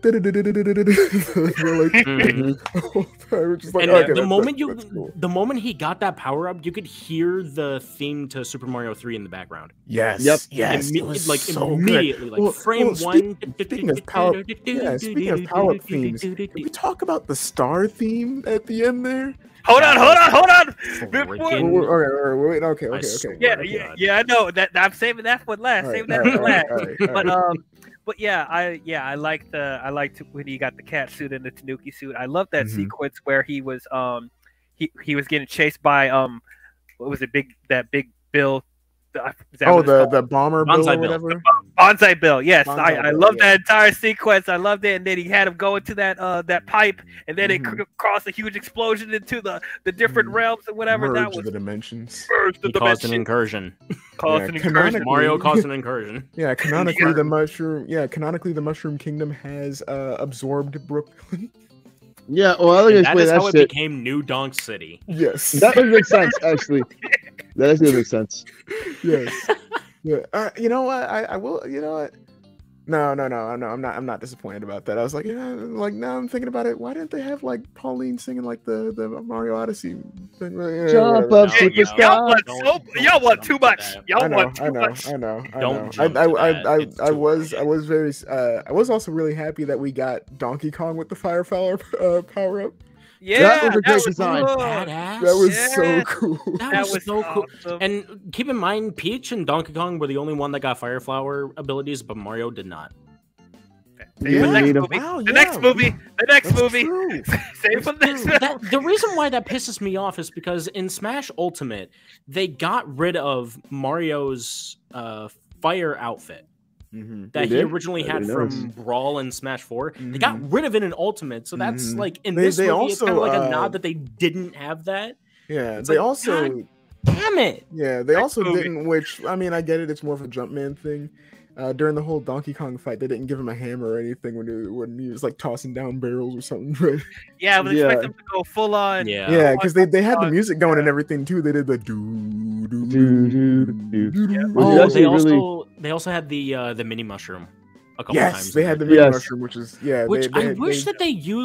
I wish that they utilized that a little bit better as opposed to, like, I understand the joke about like, oh, you just turned smaller, lol.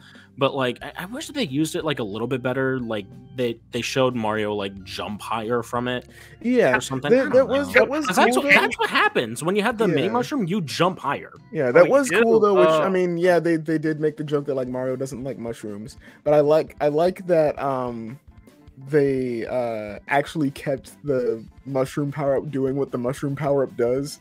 Like, you're small. Here, take this mushroom, and then he just actually gets bigger. And it's like, okay. Yeah, that's he cool. actually grows. Yeah, because I was half expecting them to like not even really do the power ups besides the fire flower.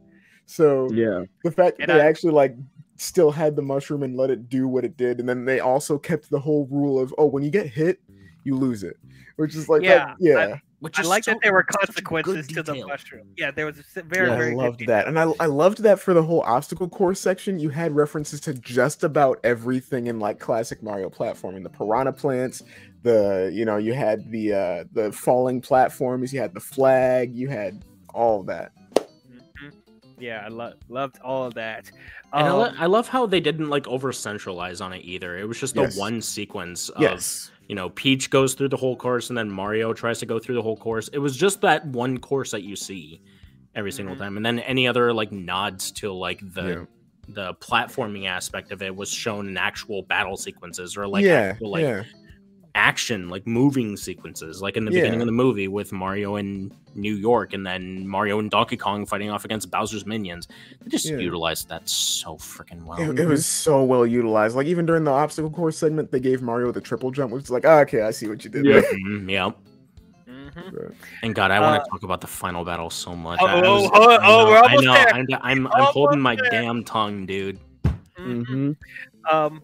One other thing, one little thing before we talk about the One more thing. Mario Kart. But I like that they didn't rush the romance with Mario and Peach. Like you could tell that they're planting seeds, they're building up a little bit, but they weren't like instantly in love. So it's like, I like that they were slow with that. So the next film, I'm expecting them to be a little more lovey-dovey. Yeah, they like most of their romance was just in Bowser's head. Because he was just overly jealous throughout the film. Yeah, like does she think she's cute? Does she think he's cute? And is she impressed by him? Do princesses find him attractive? Find him attractive. They do if they have good taste. Yeah. That was good. That was such a good bit. Line that was so good. That was so good. But I like the relationship that they had with I do find it funny that Bowser tore Luigi's mustache and it didn't stick. Yeah, that's one of the things I liked about Bowser. Not only that, he's much more charismatic and like he has some of the funniest moments and he had a musical number, but they kept the threat of Bowser. He is still a scary, imposing figure, and like especially during that climactic battle in Boston. When he was just wreaking havoc, I was like, "Oh my gosh!" Like this is scary. There was also the whole thing where like they're trying to like do the wedding with like Bowser and Peach, and he's like, "Oh yeah, I'm sacrificing these prisoners in your honor." Like this movie's not afraid to talk about death. Yeah, no, like he straight up says, "We'll see how tough Mario is when I kill his brother in front of him." And I was like, goddamn! Hey, we're talking about violence. Bowser actually spitting fire. Right. What is Bowser cooking today? Right. Yeah. I was almost surprised that they didn't like try to put like the 1-up mushroom in there. Like, oh, someone dies, and they're just like, oh, give him this. Back. I'm glad that they didn't do that. I'm glad they didn't. Yes. Because they could utilize that as like a later thing where like one of the Mario Bros gets fucked up, 1-up mushroom, and they're back alive. Yeah, I hope they don't do that in future movies. That was funny though. Badly. That was funny though that they kind of like had death be kind of inconsequential for the Koopas though, where he's like, well, he gets turned into a dry bone, and then he just gets burned. Yeah, they get burned into dry bones. Like that's good. Like, holy shit! That is. They kept the dry bone sound effects in there too. Yep. They reassembled everything. Okay, I guess I know the sound of this film real fast. One of the things I noticed with this film is that unlike the Sonic movie, which I still adored, the Sonic movie is so afraid to use any Sonic song that's not Green Hill, and they're so afraid to like use the sound like any sound effect of the ring sound effect. And I'm like, the Mario movie is the soundtrack embracing the heritage of the video games. And that's for the whole thing, but for the most part, was like this. It had this element of just it's a video game movie. We're not afraid to use the elements of the video game. Like I mentioned at the beginning, it doesn't compromise on being a video game adaptation, and that's a big part of it. Is that it uses the music from the games correctly. It enhances them a little bit. They like spruce up the score. Give it a fresh coat of paint that the film needs. And just the fact that like the dry bones have their proper sounds was really endearing. Design. Well, the Shy Guys having the wah. Yeah. I also love how ominous and creepy that they made the Shy Guys in that one shot where Dude, Luigi's that actually in the dark creeped me out. forest, and then he thinks that he's okay, and then he's like, like you feel like a weird presence like in that dark background. And it's like something's gonna come up, right? Lightning, a horde of Shy Guys that actually creeped, right that behind actually him. It was creeped me out. so beautiful. I mean, So what good. what did you expect, man? They put Mario in World 1-1, they threw Luigi in World 8 just straight away. Yeah, that's really what happened. They put Luigi in Lost Levels. Yep. Sure did. All right, let's talk about Mario Kart. What'd you think about that sequence? I loved everything that they did with Mario Kart there. Like it was a little like kind of like cheesy, but like, you know, once again, it's a kids film. It kind of needed to be. It has the right to be cheesy. Yeah, and I loved that Rainbow Road is just a like shortcut that they take, and that they kept the music for Rainbow Road in there too, which is and it's also the 64 design Rainbow Road mostly. Yes. It's the most iconic. Actually utilize like Rainbow Road shortcuts as like a nod to like people taking shortcuts on like the various different Rainbow Road. The fact that the blue shell was a character was so funny because I saw the posters. I was like, "This never seen a blue shelled Koopa." Like, I never saw blue shelled Koopa before, and then they had him in the fucking poster, and I realized I was actually a character. And he's like, "You're not through with me yet." When he yelled blue shell, I was like, "Oh shit!" I knew it was coming when I saw it. Circling around and then just like nuke. Yep. Well, they actually had the blue shell sound effect, like they spin around and all that. Yeah, they showed like all the core power ups from like Mario Kart in there too. Like the banana was shown a bunch of times. They did the bullet bills. They did. I also love how they utilized the red and green shells. How like you jumped on the Koopa and then it just turns into the green shell item for you. I love the green shell real quick. I love that during the wedding sequence they have King Bob-omb like sit down next to a Koopa. Dude, I feel so bad for King Bob-omb. I felt so bad. Oh yeah, they blew him up. Yeah, they killed him. He did nothing wrong. They gave him the noise too. Fire arrow on his like fuse or whatever is like, oh. The only enemy that I'm kind of disappointed that we didn't see was a thwomp. We didn't see one thwomp in that film. Yep. But, whatever. Yeah. We did see the eel though from Mario 64. Yes. Traumatizing children yet again. Yeah. How did you guys feel about the Kong's Kingdom, that it was all Kart based? Did you feel like that was okay? Did it feel shoehorned in, or? No, it felt fine because they build devices in their in their like game anyways. I mean, considering that they're like mentioned as like the crazy people of like that whole world, it's like, oh, okay.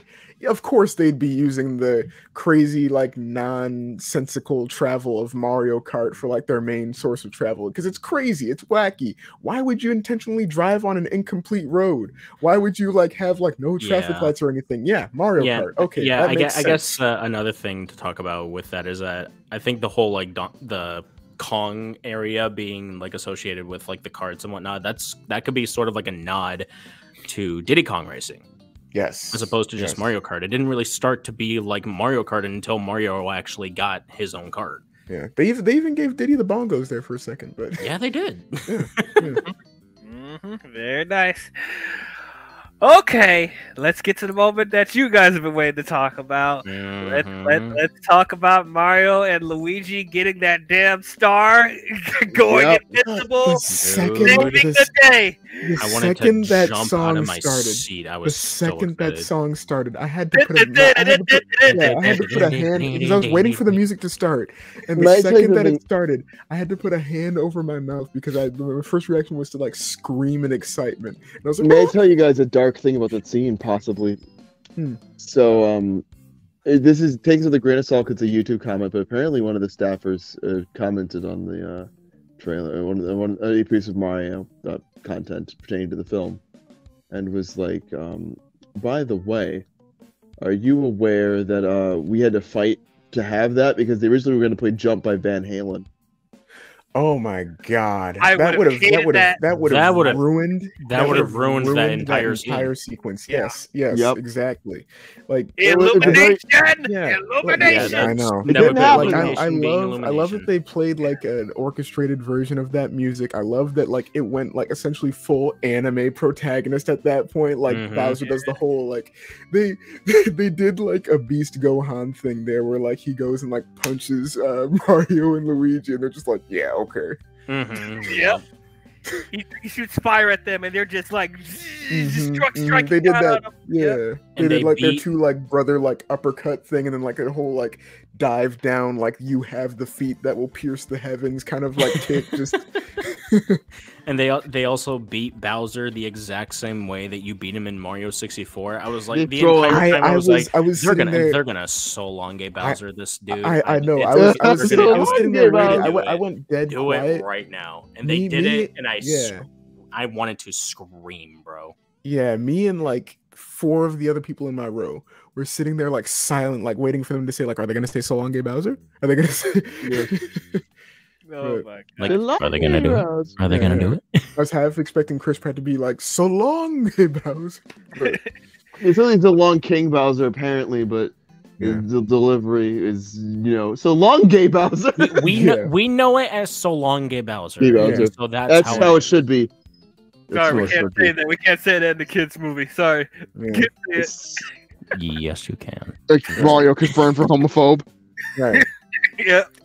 What I Yeah. also loved about it, that whole sequence that was awesome. But what I love right before that moment happens, there's a very good moment between Mario and Luigi when Bowser was about to shoot fire at Mario, and then Luigi takes the lid to the Yeah, sewer. yeah, the sewer, manhole cover. protect Yeah, them. yeah. It's the payoff. It's the payoff to the baby flashback. Yeah. Yes, Mhm. it's like I love the brother relationship between Mario and Luigi because like we know for a lot of people know that mainly it would be the Mario show for a lot of the games, and like Luigi would be in the background. And one of the things I was worried about was that Luigi wouldn't feel important in this movie, but that was not the case at all. Mhm. Like he was still very important to the plot.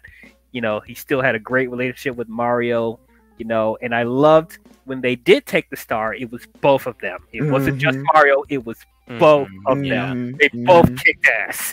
I love how they utilize that as well, because when you use the superstar in the Mario games, at least in the later titles, from what I remember, when you pick up one of your teammates, that person also gets the superstar ability. Right. And kind of speaking on like their like brotherly relationship that they showed in this film, I teared up when they reunited in the film. Like, Yes. like Yes. they Yeah, did when the Mario felt something. saved Luigi Yep, from yep, and they did falling. like their whole like he like Mario just did not want to let go of Luigi. It's like, oh, it's like it was so believable. like I that told they- you we'd be yeah, back together. I was like, stay together. Yep, Like yep, long it as was- we're yeah. together, nothing will happen. I'm like, yes. Yeah, it was that. And I was like, stop. Baller. And you say they don't have enough emotion in this movie. I know, You I shut know, up. This movie made There's me feel emotion things. written all over this freaking movie. This movie made me feel things. I have feelings. It needs to win awards. Yes, It has agreed. to win something. If it's Mhm. not anything, please be at least nominated for best animated feature. Yeah, Mario, I that doubt, went I south doubt there. it will. I needed doubt to it be. will. I needed to be I nominated. want it to happen, but Are I you doubt sure it will. about that? I need it to be nominated, but I feel like it's gonna lose to Last Wish. But that's fine. That's fine. It's That's probably fine. going to, yeah. It was That's the fine. Last Wish. I thought that. Oh, was it not Last Wish. nominated? No, at it the most deserves. recent No, ones? Last Wish does deserve it more. Mhm. Last Wish deserves it way more. Last Wish actually was. Was it No, not I- nominated at the most Wait, recent? it was don't already think it was. nominated. It was it was already nominated. Was it? at Oh, the- okay. at this Never year's- mind. I Never was mind. gonna say that was a December release. Never mind. Well, then again, the year just started. There are a bunch of other animated films coming out. Oh, so, I you mean, know other- what? God damn it, we got Spider Verse. We got Yep. Spider-Verse. We got God Elementals. damn it. we got Elementals. Fine, Yep. nomination. Elemental's gonna be mid. Nomination. Yeah, nomination. It needs to at least get nominated. Yeah. You don't know, B. Fuck. We didn't see Damn the it. movie yet. It could be great. It could be I Wait, don't which know, I one? can't- Spider Verse? Elementals. Elementals. I think Elementals is gonna. Pixar is really good at making people feel things. Yes. And that's, However, I feel emotioned out. I've been through enough. Look, like the question that's asked, and it's a meme, but it's true. The question that's asked before every Pixar film is, "What if blank had emotions?" And then it makes you feel things. So Yes. yeah. But no, It's correct. this movie was amazing, and like that last whole fight sequence was amazing. I like how it ended. I was like, because like when they were doing the whole final fight on like when they were starting to do the fight on like Bowser's Fortress, I was like, are they gonna like drop him into lava and do like the whole skeleton Bowser thing? Like, I hope like they the whole don't. dry. God. No, it's too early for Yeah. too early for dry Bowser. I know. Too I early was for like, dry Bowser. I hope they don't do dry Bowser. Yeah, So what, dry Bowser? Yeah, but then I was sitting there like, well, are they gonna do like Giga Bowser? Are they gonna do? But no. Again, too early for that too. But like, early. I'm telling you, there's so many things in this film that like they could have done it, but like if they did it, it's too early to do it. If you're wanting to make a franchise out of it. I mean, so on that note, to kind of come back to like the thing you proposed earlier, Beef, I do think that Nintendo is going to use this movie as a base, like going forward for like future films. That's what I thought too. I feel like because like this one there is was probably going to be a good base, and I feel like at this point they're going to keep improving on the story because I feel like they're not going to have Illumination like as long for like just the story elements. I think they're only going to have Illumination solely for the animation. Yes, exactly. And I feel like that's going to be their main studio that they use, because like there was like implications of like other dimensions and other IPs existing and everything. Because like, you know, there's been like a recent call for like, you know, not only a Mario 2, but there's been a recent call for like, you know, a Legend of Zelda movie and a Metroid movie. And it's like, I feel like they could use like if they're going to connect They all will these never films, make a Metroid film. It's a bit. I feel like too they gotta. heroin. I feel like they gotta. We'll get there. We'll get how there. popular Please, Metroid has please, been we'll recently. get there. With how popular Metroid has been Which recently. brings us into our conversation of the future of the Nintendo universe. What do we think they're going to do? What do we want them to do? What are they never going to touch? What is the best? Yes, Kirby. What's the best point of strategy for this Nintendo universe? My partner is screaming for Kirby. Actually do. All right. So genuinely, I think the next film needs to be Kirby. But yeah, go ahead. Actually, I think the next project, because I keep hearing it, I keep hearing rumblings.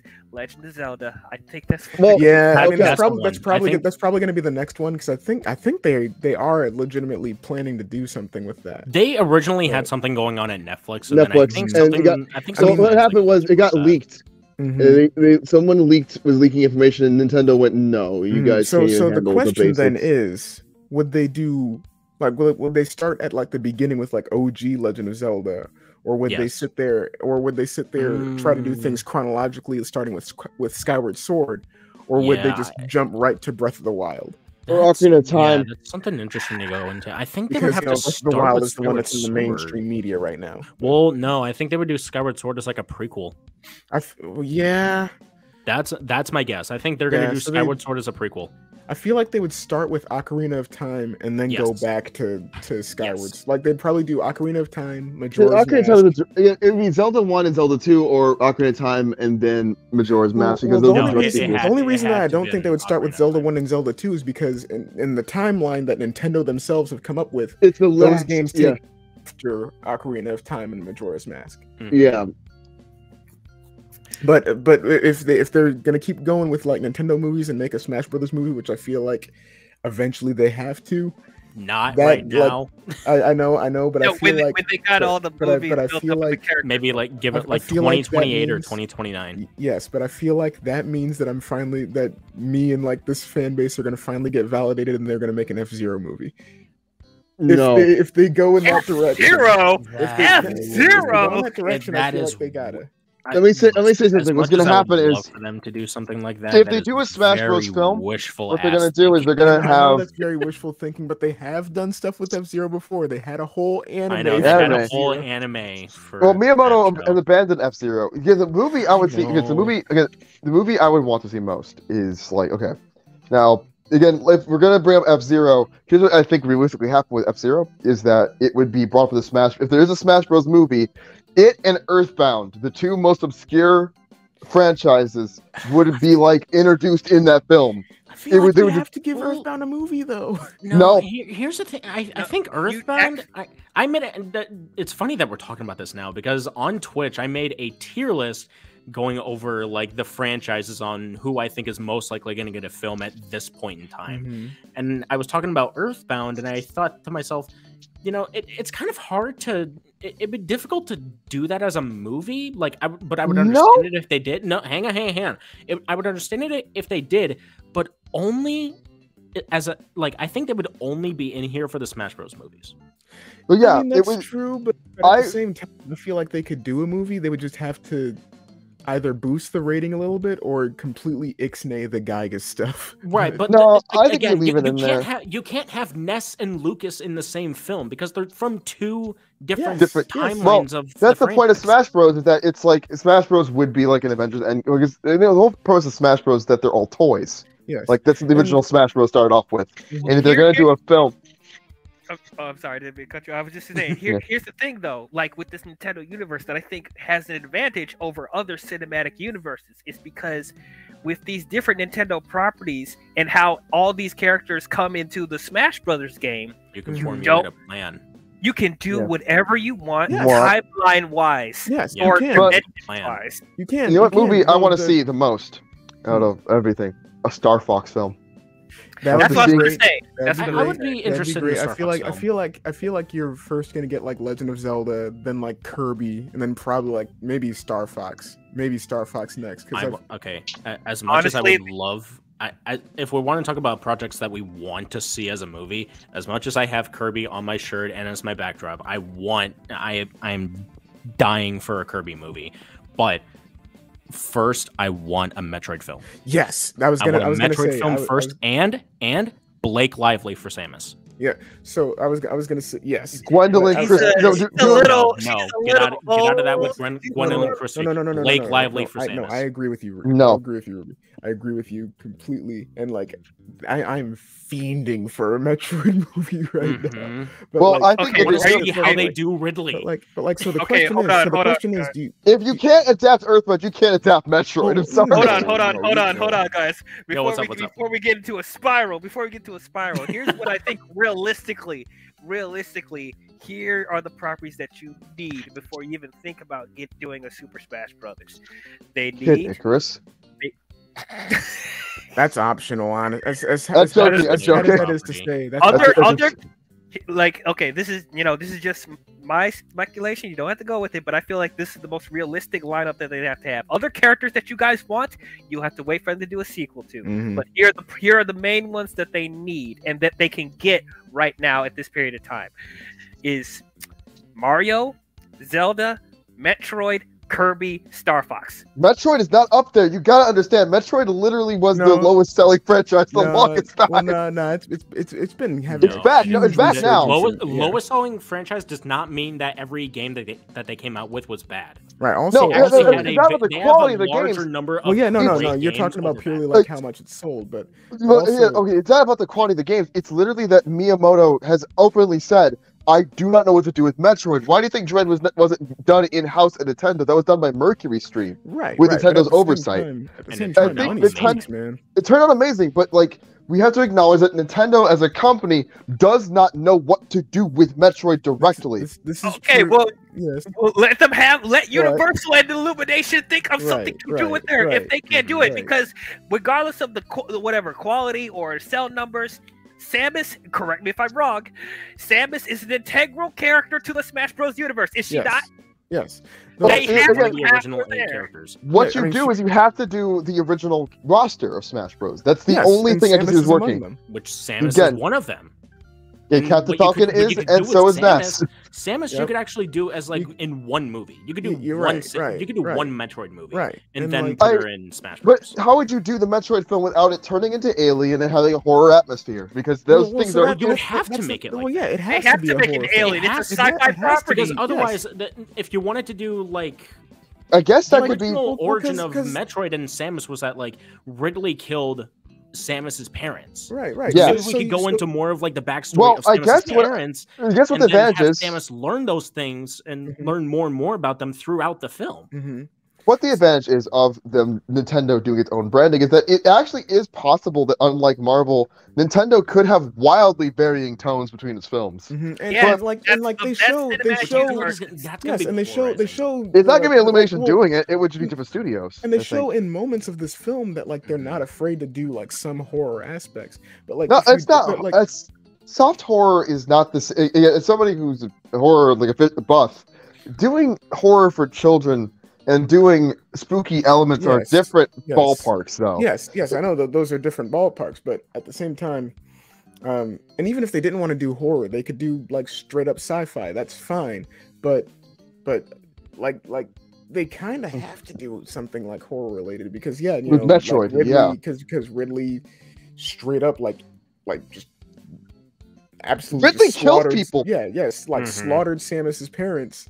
You know, they If you also in wanted to go terms- into the varying different qualities of like the different Nintendo films, you could make Zelda PG-13, Yeah, Zelda I was PG gonna say you could up it to makes sense. PG-13. It's fine. and then with And, like- Kirby like rated G or something. Well, actually, I don't. Depending how, because Kirby gets really weird, so I think they'll probably do some psychedelic stuff with Kirby. Because like there's like no so, story. okay, PG maybe. Well, But- again, PG, Kirby- but, like borderline G. My Mhm. partner would argue. Again, my partner who's obsessed with Kirby would be like, if they're gonna do a Kirby film, they need to go into the Eldritch Abomination stuff. We need to get to the Nightmare stuff. We need to talk about Zero. We need to talk about Nightmare. R. Okay, and then here's my Kirby EXE.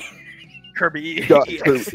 Well, no, But, Kirby lore is like that already. Have you Yes. guys played Forgotten Land? We're already there. That monster at the end of that game is terrifying to look at. Yes. Marth Those is are- terrifying to look at. The one question that I kind of want to pose then with if they were to do a Metroid movie, would they do that? Would they need to do that animated or live action? Live Okay, action. here's my hot take for everybody. Gwendolyn Here it Christie is. live action. Hot Yeah. take. Here's the hot take. All of these properties have to be animated. I don't care what your casting is. I don't care what you want to see in live action. If you want this universe to work the best, if you want these characters to cross over, all of these properties have to be animated. You Yeah, have to. yeah. No, I that's do true. agree with that. However, I only say Blake Lively for Samus because of if we look at Subspace Emissary from the story mode from Brawl, Mhm. there was a moment in that storyline where Samus encounters Pikachu, and they team up to try to escape this like this space facility or whatever. And we all remember a movie called Detective Pikachu, which stars Ryan Reynolds as Pikachu. You know who Ryan Reynolds see what is you're getting married at. to? Blake Lively. I see what you're I getting see at. that. So if we had if somehow we had those two paired up together somehow So as what, those characters. well, so I kind of feel like I'm they just could still saying. do animated, but you just do like because you hybrid. could on it, you could CGI merge- CGI now is like at such a point where you can do like that whole motion capture and facial capture thing. Yes, Make yes. it animated, looks That's the thing. believable. You could find a way to merge those together, and I think that's kind Right. of what the special thing about this. Right. Nintendo You franchise don't is have to it's do like a Roger potentially Rabbit gonna kind of be. deal. You mean like Well, Beowulf? actually, You mean like You could Beowulf? potentially merge the Pokemon franchise, the Sonic franchise, and the Mario franchise, even though they're live action and animated. no one bring up Sonic with individually. regards to these. Keep that away from here for right now. We'll Wait, deal what? with third part. Well, There- actually, I'm just saying here's- you could somehow merge those together. Yes. Yeah. Okay. So Yeah. So there's a couple issues with that though.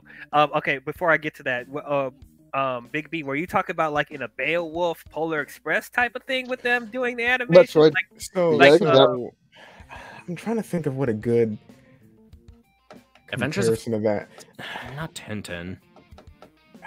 I was gonna say Adventures of 1010, but that's not a Like, good comparison. So I'm thinking more like along the lines of like kind of looking at games rather than films. I'm kind of thinking of that more in like the sense of like Last of Us, where they have like, you know, this motion capture and it's also kind of like Yeah. replicating some of these actors' faces, but it still looks Facial capture. animated. Like it's still, you know, it's clearly animated.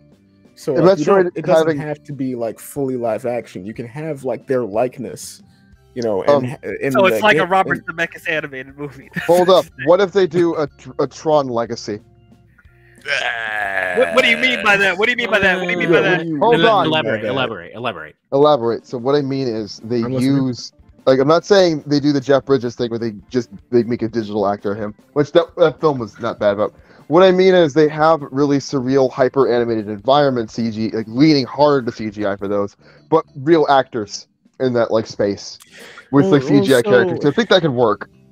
I need so the reason I don't really want to do that yet is I'm gonna wait and see, because Transformers: Rise of the Beast is coming out, and that's something that's like, you know, live action mixed with like CGI and animation.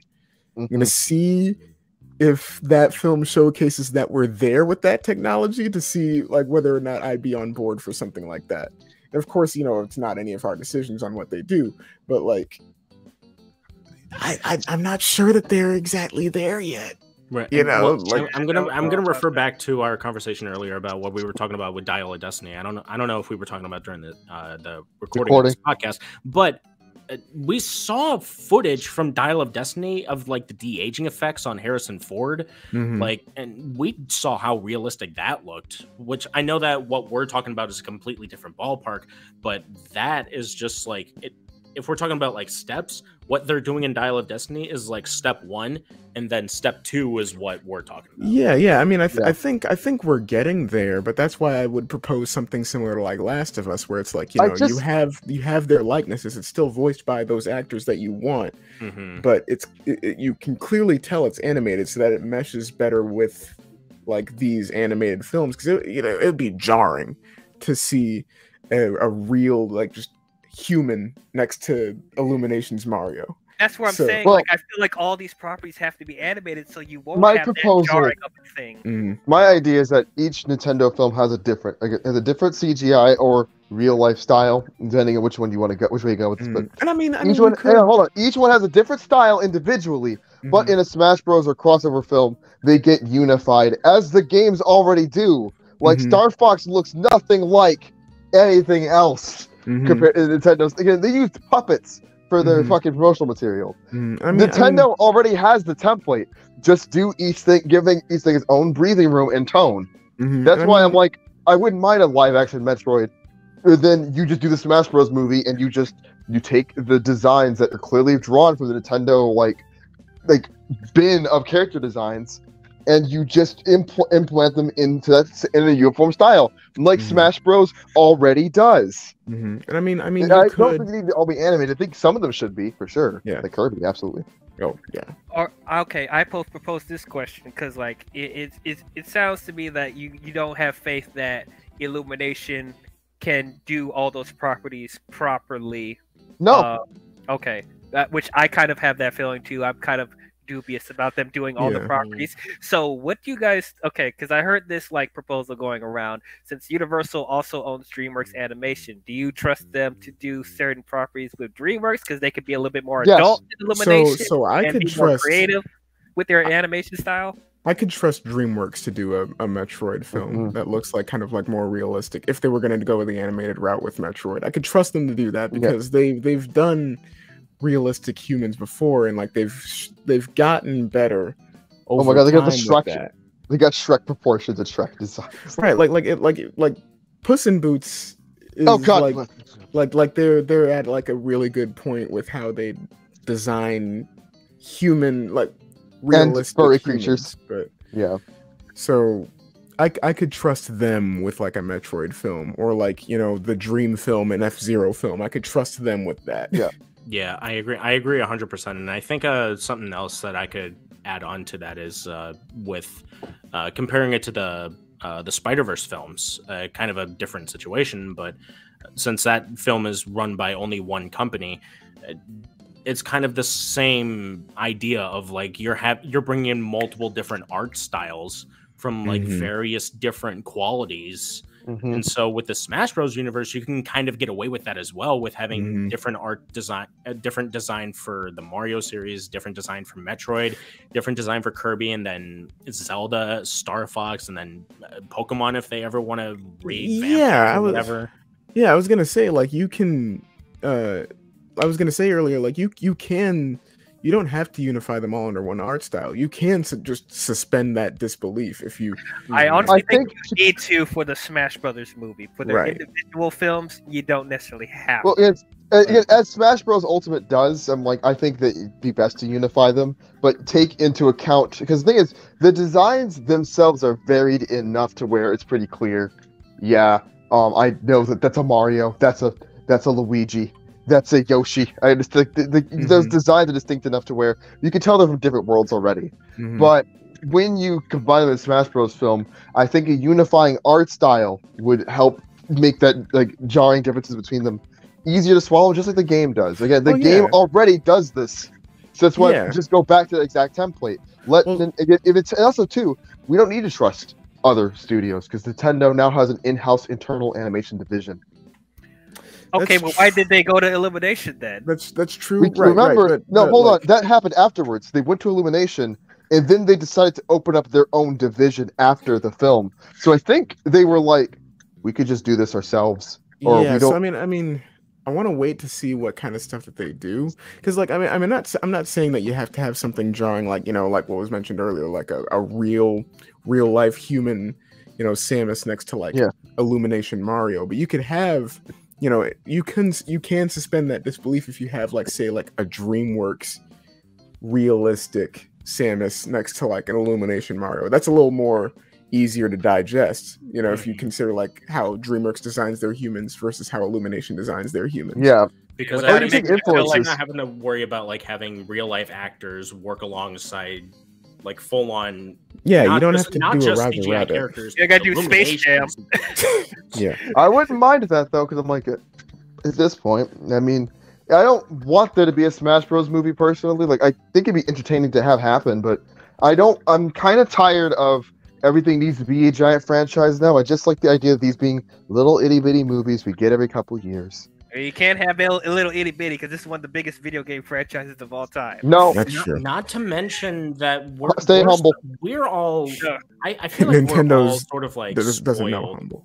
We're sort of spoiled with a bunch of major movie franchises at this point. We've been spoiled. We're oversaturated. I don't want the video games to go the same way. Marvel, we've been spoiled with DC. And so we're kind of trying to look, since Marvel hasn't really been doing well with their movies as of the past year and a half or so, we're kind of at this point trying to look for something that's easier to digest and easier to get more involved with. And I feel with the major success of the Mario movie, I feel we're all sort of feeling since they're coming out with, Yoshi is going to be in the next Mario film, which is potentially going to be Yoshi's Island, I don't know, but since we're now seeing that as its own independent franchise, now we're sort of seeing as what all of these other franchises could come in and do, so that we could potentially see a Smash Bros. Universe, and it's not it's confirmed that this is going to happen. This is all just theory crafting at the end of the day. Speculation. Yeah, and it's not like a requirement. They can do a Legend of Zelda movie or a series of movies. Personally, I would love it if they did a movie for each game and actually had them all tie together. I would love that. That would be great. But you don't or a have miniseries. Right. Well, that too. It probably would be better as a show rather than a series of movies. But yeah, I could totally see Legend of Zelda being the Nintendo equivalent of the Lord of the Rings films. But yeah. That'd be pretty interesting. Mm-hmm. Yeah, but again, I go back to what I said, with this being a shared universe, one of the biggest complaints with the Marvel, for example, is that everything is so interconnected, where it's you can't miss one without being confused about what happens in another project. And you describe the Smash Bros. Movie in the way that you want this to play out. You're describing the exact same symptoms of that. But hold on. Let me finish though, because as I said, with these different properties, they don't have to worry about movies crossing over because they're in their own little universe. So if you don't want to follow the Mario franchise, you don't have to. You can follow what you want. They could just have Zelda be its own story in its own universe. Metroid could be its own thing in its own universe. Mario could be its own thing in its own universe. And you don't have to worry about having them interconnect and cross over, because that's not what happens with Nintendo properties. And then when they have the big culmination of Smash Brothers, I think they'll have a story that people can understand without having to go to the other movies for you to understand what's going on, because we're talking about different properties and different dimensions. So I think they'll have like a simple story for the Smash Brothers for people to understand. You could do the simple plot of like, figures come to life, like Smash 64. And like or you could do it as like, Master Hand. You could sort of like make Master and Crazy Hands as sort of like the main aspect of, or like the main characters and the main villains of the Smash Bros films, and they somehow like have seen all of the adventures that Mario, Zelda, Kirby, Star Fox, and they just bring them all together. Metroid had been through, and then you just go into their universes and you just want to like see them duke it out, because that's really what Smash Bros is. That's really what it is. So I mean, Smash Bros essentially boils down to a kid with a bunch of action figures making them fight, but exactly. Right. So that's where I feel like this universe could have more of an advantage than other cinematic universe, because they're not tied to continuity, or they don't have to be tied to continuity like the other universes are. Right, because despite Smash Brothers existing, you don't see like in Breath of the Wild, like Zelda sitting there like, oh, or like that one time where you were on Battlefield fighting. Right, that doesn't happen. Right. Now, we did talk earlier briefly about the possibility of Sonic and Pokemon, and that's where I feel like there might be some issues with that, because for one thing, the Pokemon company decided to give the distribution rights to Warner Brothers for the moment, and they're going to do more stuff with Detective Pikachu franchise. So if they want to do like a reboot, animated or whatever, of like a true Pokemon movie, I don't know if we'll see that for a few years if they wanted to have that be in the Nintendo universe. And also Sonic the Hedgehog, well, first of all, that's not even a Nintendo property, that's a Sega property, and then also it's owned by Paramount. So for them to use that in their Nintendo set of films, they probably need to figure out some sort of deal with them, which might be very difficult as well. So, which that is possible, though it is going to be like a huge financial ordeal doing all that. Like, especially if you get into like some of the, like, if they do either one big Smash movie or multiple ones, if you start to get into like third-party characters, like, oh, we want Snake in this movie, or we want Mega Man or Sora in this movie. Good Lord, if they want to go to Disney or something. Good Lord, yeah, good luck trying to go to Disney and being like, having can we use Sora for this movie? Like, hell no! Without Disney asking, can we buy out your company? Right. Disney sitting there like, okay, you can use Sora if you make Elsa a main character too. I'm going to need 50% of your earnings. Well, Disney, what Disney would do is they would just be like, oh, no, Nintendo, you're like the Disney of video games, so you should just hand over those delicious properties to us, and we'll make movies for you. Come on. They'd be sitting there like, okay, we can do this if you make Epic Mickey 3. Oh god, the trade of the century. Sora needs to have just as much screen time as Mario, and you need to have Mickey save the day with a Keyblade. The last time that Capcom worked with Disney, and Disney was literally like, you can't show Capcom characters beating Marvel superheroes. I'm like, this is stupid. It's a fighting game. What do you mean you can't have Marvel characters lose to like the Capcom characters? Yeah, God, imagine that deal where they're like, okay, we'll work in this movie. You said Capcom's also in this? Yeah, cool. You mean to tell me that Cyclops couldn't fucking beat Dante? Yeah, you're gonna be sitting there with like that Smash Bros movie deal, and they're like, oh, you want to use Sora? Okay, that's fine. Hey, you said Sora can't lose. Sora wins. Yeah, they're gonna be sitting there like, hey, yeah. You said Capcom's in the movie, right? All right, yeah. Cool. So Sora's gonna fight Mega Man. He's gonna win. Also, you have to use the fat Mega Man from the box art. From bad box art Mega Man. From what was it? I think it was Tekken versus Street Fighter. Yeah, it's just bad box art Mega Man. That's all he is. But like they had like an actual Mega Man. Yeah, like a fighting game that was like he was like. Tekken versus Street Fighter has box art Mega Man. Yeah. It's like the same thing with Paramount. It's like, oh, you want to use Sonic, eh? Well, guess what? He can't lose to Mario. He has to have the same amount of screen time. He has to save today. Sorry, you can't use Knuckles. You can't use Tails. Nope. Yeah. Sorry. Well, it's funny. They already used Sonic already came with stipulations from Sega. Again, the problem now would be like getting all the studios to agree, getting the actors in the studios to intermingle, getting because that's the thing is that you can get all these big casts for like one-off projects. That's why I'm like really discouraging of again. I'm not to be cynical. I really don't want their like. I want each Nintendo film to get space to breathe. I just wouldn't want them to cross over at all. Like I just, I mean, I just keep thinking to myself, it hampers it just hampers any artistic individuality of like these things. Yeah, like Smash Bros is great in the video game world where we could because Smash Bros has evolved from just being Nintendo properties to a celebration of video games as a whole. Mm-hmm. That's why I love Ultimate so much. All of the spirits, all of this, like everything that comes up in that. And the Mario movie has hints of that energy. Like one of my favorite references is to Discoon, again, Famicom Disk System icon. That used to their old icon for just their old first console. That type of nod is a deep cut. It's a nod to the early lineage of Nintendo. The black box game posters, the Duck Hunt restaurant in the background. All these things paint a legacy of Nintendo. But the thing is, those things are also in the Mario universe separated. Like Kid Icarus popping up as a video game kind of dismisses that like there's going to be Kid Icarus would work as a film because it would just be Clash of the Titans but funny, really. Like I'm not saying it's the popular franchise, but I'm like that would be because that's also the thing is you were looking at it from a spiritual like not spiritual but like a what are the optics of adapting each franchise? I was like thinking Metroid is the hardest to adapt because that would so not jive with everything else. You have Kid Icarus that would like be at least it can still be a little dark because that game is still a little dark, but funny.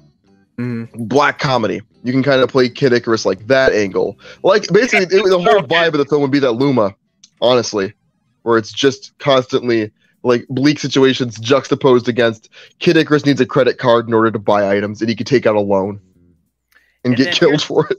Right. Yeah. And then here's my question. I don't know if you guys even wanted this, but like did you want characters like Pikmin and Mr. Game & Watch and Duck Hunt to be in the movie? How can they do that if they? That's something that I was going to mention a little bit earlier. Is that like on my list, I had like the tier of like they would only appear in Smash Bros movies, and with Pikmin, you could do like a little like a mini series or like a little mini movie. You could do a short movie with Pikmin about Pikmin. Like you could get away with that, but like with properties like Duck Hunt, Game & Watch, Rob, I guess you could put Rob in like a Mario movie again because he appeared in Mario Kart DS. But properties like that could only appear in just Smash Bros movies. Yeah, I mean, I think again, Earthbound would be like that really too. Weird stuff with Game & Watch. Yeah, it's like Earthbound would have to be there, where it's like only appears in the Smash Bros movie because. We don't need to. Okay, I think you could, again, in my opinion, you could do a really good Earthbound movie because it's already a coming of age story. It would just be a Pixar film done by Illumination. It'd be interesting to see what they would do with that idea.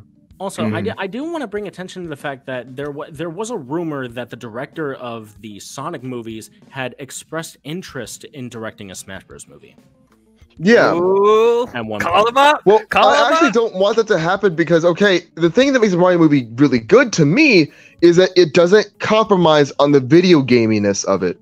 Not saying the Sonic movies are bad at all. Like, I'm not saying that, but what I'm saying is the fact that they have Donut Lord, and I don't mind that they exist, but when I go to see a Sonic movie, there is this lack of confidence in Sonic as, like, it's almost as if they're like, no one would just watch a film with Sonic characters in it. We got to have human actors and human people. I don't want him touching it because I feel like he'd make the same mistake where he would take out the video gaminess of it. Like, the Sonic movie doesn't use Sonic's soundtracks. The Sonic movie forgoes some of the identity of the series. Not all of it. Does preserve a lot. Like, Knuckles and Tails being there is great. Getting Tails' voice actors to come back was fantastic. And that's why I like Sonic movie 2 more than 1, is that it's more video gamey than the first one. But the fact that those films made that decision to me was a terrible creative choice. It turned out okay, but like that's still a huge blow to me. And I'm like, I feel like Smash Bros would absolutely have a weird juxtaposition of like a human character, like an Andy type playing with the toys. And that the story's more about that and the Smash Bros figures fighting to help him. It would be this weird thing where they wouldn't just believe that these characters can sell box office seats on their own. This movie had the confidence to commit to that. Well, okay, so here's the thing about that though, because like as we've established with the Smash Brothers games, like there's very little story with them bringing all these characters together as one, you know, and so we are so it's understandable how you'd be dubious for them doing a Smash Brothers movie, and you're just talking about they don't embrace the video game isms with the Sonic movies enough, but. I think it's just I wouldn't want Jeff Fowler touching it. Okay, but here's the thing, though. I think you probably could use somebody like a Jeff Fowler to be able to balance the stuff with the video game inspirations and this make movie's something right here showing that, but making it accessible for mainstream movie-going audience. They got lucky with this Mario film, but they can't do this for every property. They can't, especially with certain properties that have more story. You know, so it's like you with something like something as big as a Smash Brothers, you can't just have it depend on the video game stuff because that has even less story or just as much as no story as Mario. So in order for them to be able to balance all these different characters in this one film, you got to have somebody that understands the video game property, but also understands they need to bring casual moviegoers in. You have to have a balance with that. So I don't think he would be a bad choice to do that if they decided to bring him in, you know? I mean, I could see that. I mean, I think for me, a big part of it too, again, I can see your point, and I can concede that, like, yeah, you're right that they have less story, but the thing is, the Smash Bros. Games do try to incorporate a vaguer story, but all you have to do, for me, it's like there's two ways to look at the situation with this. It's like the same thing that they came up with for the Clue film, because as the James Somerton video goes into this really well, where there's two ways to approach this. You either make a by-the-books film that hems too closely to the material, lacks story, and lacks details, or you look at it as a creative vacuum where you can shove in any idea that works. And what it is for me, it would be more about picking the right director who has the right idea that strikes a balance. I don't think, again, I'm not saying Jeff Fowler couldn't, like I have, like if you got announced, I'd be like, maybe he could do it. But I feel like this film is way more what I would want. And I think you're saying like it can't happen. It literally just happened. And it's the first time it's happened. It's just the first video game movie to not, again, the only one I can think of is the Sonic movie they did for the OVA.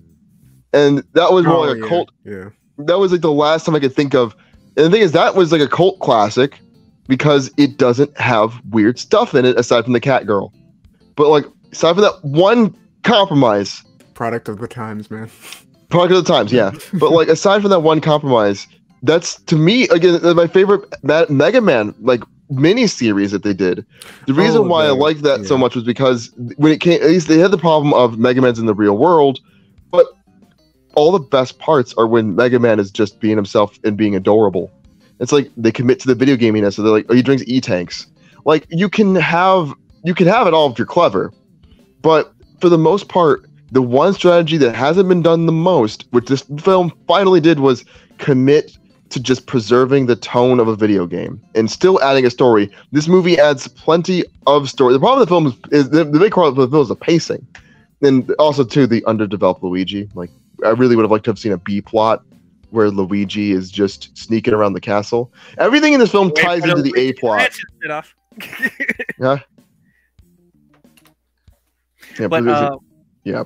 Oh, sorry. Go ahead. I was gonna say, like everything in the film, the big problem with this movie is that everything is only an A plot. There's no B plot. But okay, but yeah, for the Smash Bros. Film idea, I'm not vehemently opposed. Like if we eventually get there, we get there. But I'm just thinking to myself, how do we preserve the identity of each of these games and appeal to the mainstream masses? Because the thing about these games is that to me, they're already cool enough as it is. You don't need to distort yourself to fit into the mainstream view. Like that's what makes them different. Like Marvel films leaning, the further they got away from the comics in terms of like the further they get away from that and more into we're worried about our own inner continuity, everything's reference to everything, the more esoteric it became, the way more like stressed out and stretched out it became. The quality got lower because you're constantly undercutting your writers, forcing them to shoehorn things in. And if we keep visualizing Nintendo films as having to interconnect in any way, I think we'll end up back at the same square. So I think Nintendo is unique in that maybe they could do a really dark, gritty Metroid film, but still have it under the Nintendo label. it's the one thing that can make them stand out from DC and Marvel, where those two companies have an issue of wanting their films to connect and have a uniform tone. Nintendo really doesn't need to go there. Well, I feel like that's Smash Bros. Would be the only movie where they have to worry about having a consistent tone or whatever, or a consistent timeline. Like, literally, I'm saying, like, they could kill Link in a Zelda movie, but that won't matter for a Smash Bros. Because they could take it at any point in the timeline. You know what I mean? I see that. Which is kind of the idea of where, like, you know, Smash Bros. Could sort of be like its own individual story from anything else without having to feel like, you know, it's an Avengers film where all of these heroes are coming together. There's no power poses, all the female Smash Bros. Characters. It's no, please don't. It's a little bit different in that aspect because, you know, the characters that we've seen in previous properties before, they don't really affect anything that happened in the Smash Bros. Universe. You know, it's its own individual thing from anything else that we've seen before. The other stuff that we've seen were just to introduce the characters, and if you don't want to see that, then you could just go right into the Smash Bros. Movie without even having to go and see, you know, the Mario movie first, and then the Metroid movie, and then the Kirby movie. You could just get right into the Smash Bros. Movie because you know all of these characters. So we spent all this time talking about other Nintendo properties, but we haven't talked about the stuff that could actually spin off from the Mario movie. So what movies do you want to see spin off from Mario, and what do you think they're actually going to do for the spin off of Mario? Donkey Kong and Yoshi. I feel Mario like Galaxy, and I want Rosalina. Yeah, same.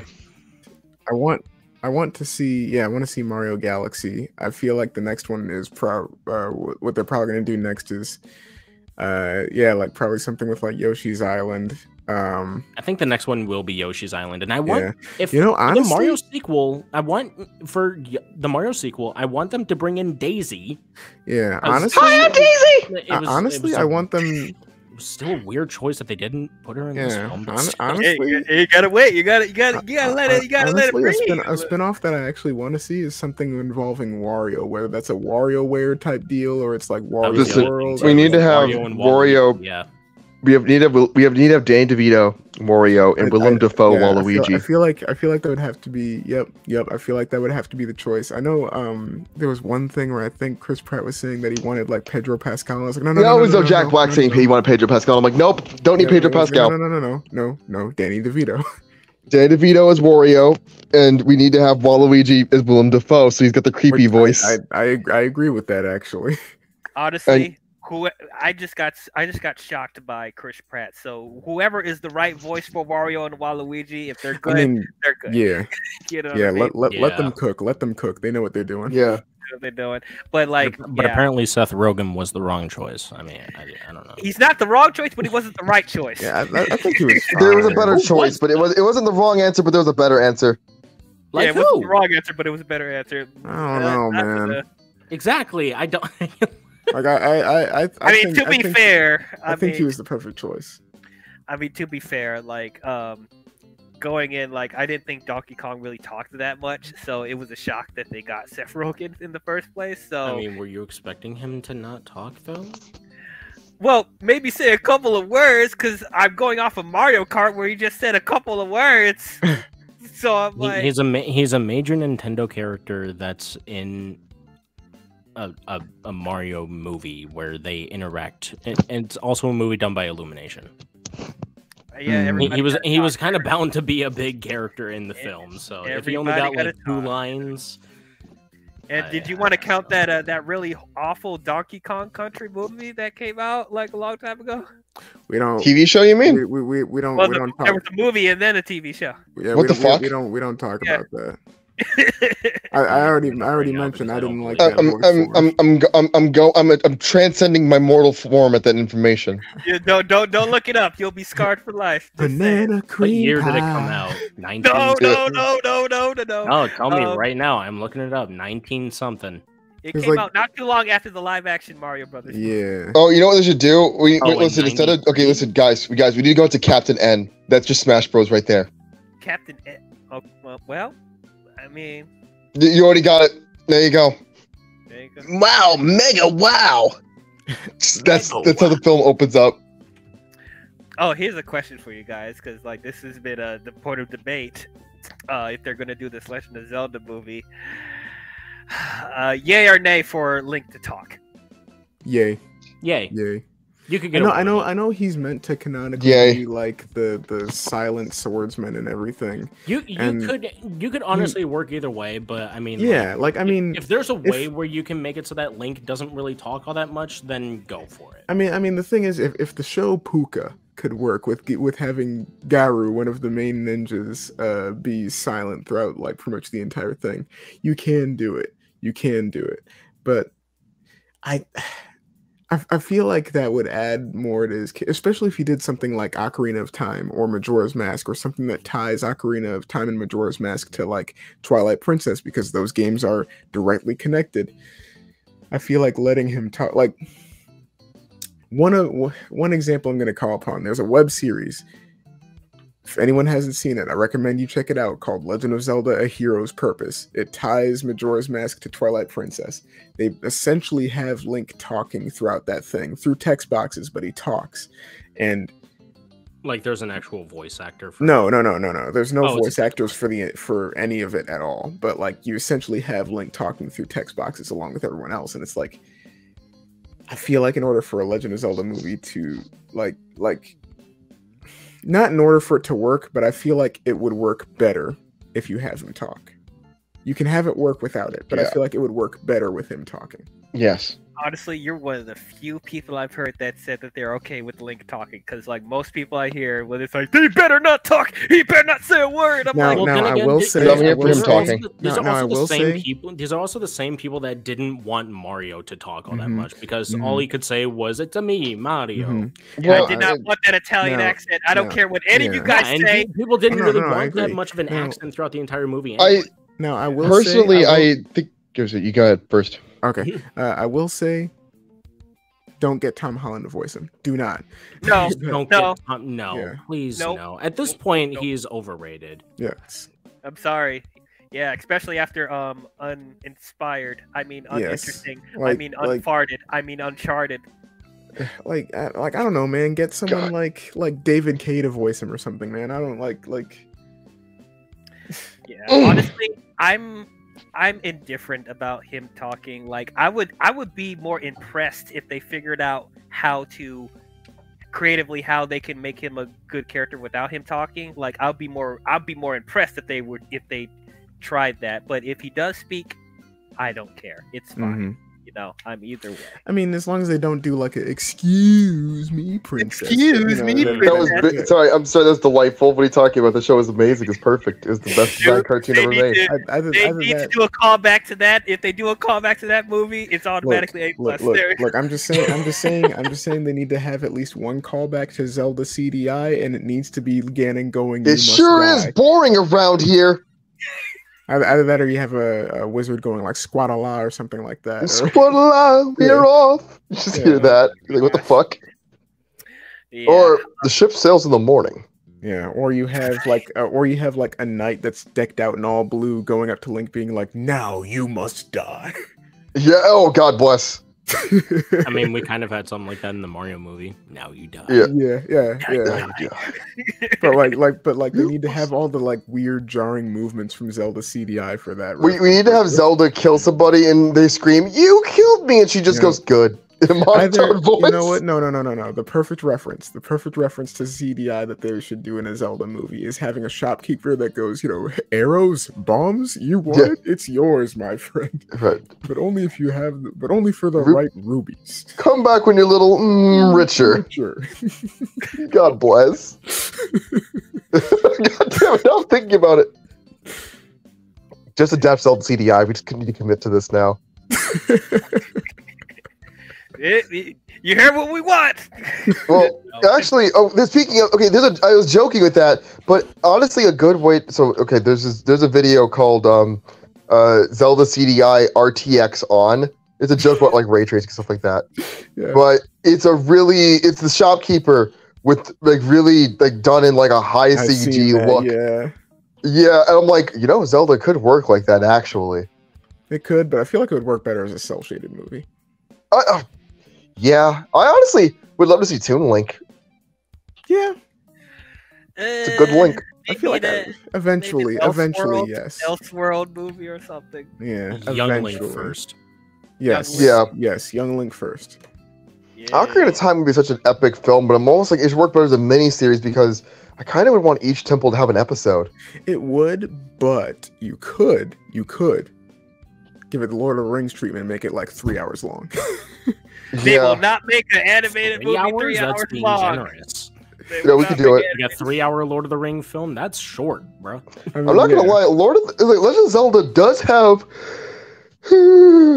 It's okay, I get up to work in the morning, but I was gonna say Zelda has that mythic quality that Lord of the Rings does have. I'm saying it would be the Lord of the Rings of the Nintendo films. You can enjoy that. I would actually watch that for a couple hours because you're telling a big story. It's worth it. Yeah. It's a long game. Well, if they make it animated, there's no way they're making it 3 hours long. I know. The budget would be able to handle it, but I would want it so bad. I know, but it would man.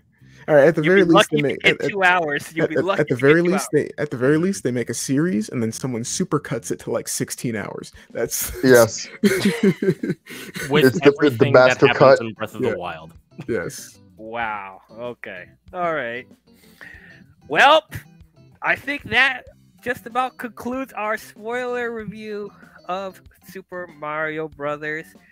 Comment down below your thoughts on the movie. What were your favorite parts of the film? What were your least favorite parts of the movie? What were all the Easter eggs and callbacks that you saw?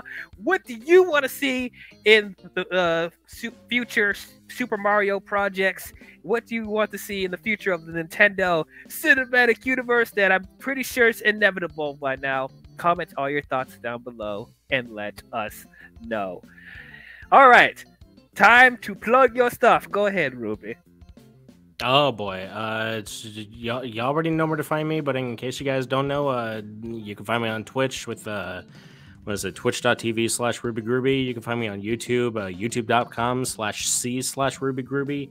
I'm on Twitter. You can see my @ right here, @RubyGroobyLive. Instagram, same @ I also plan to have my Discord up at some point as well, so that we can get more involved with conversations about a potential Smash Bros.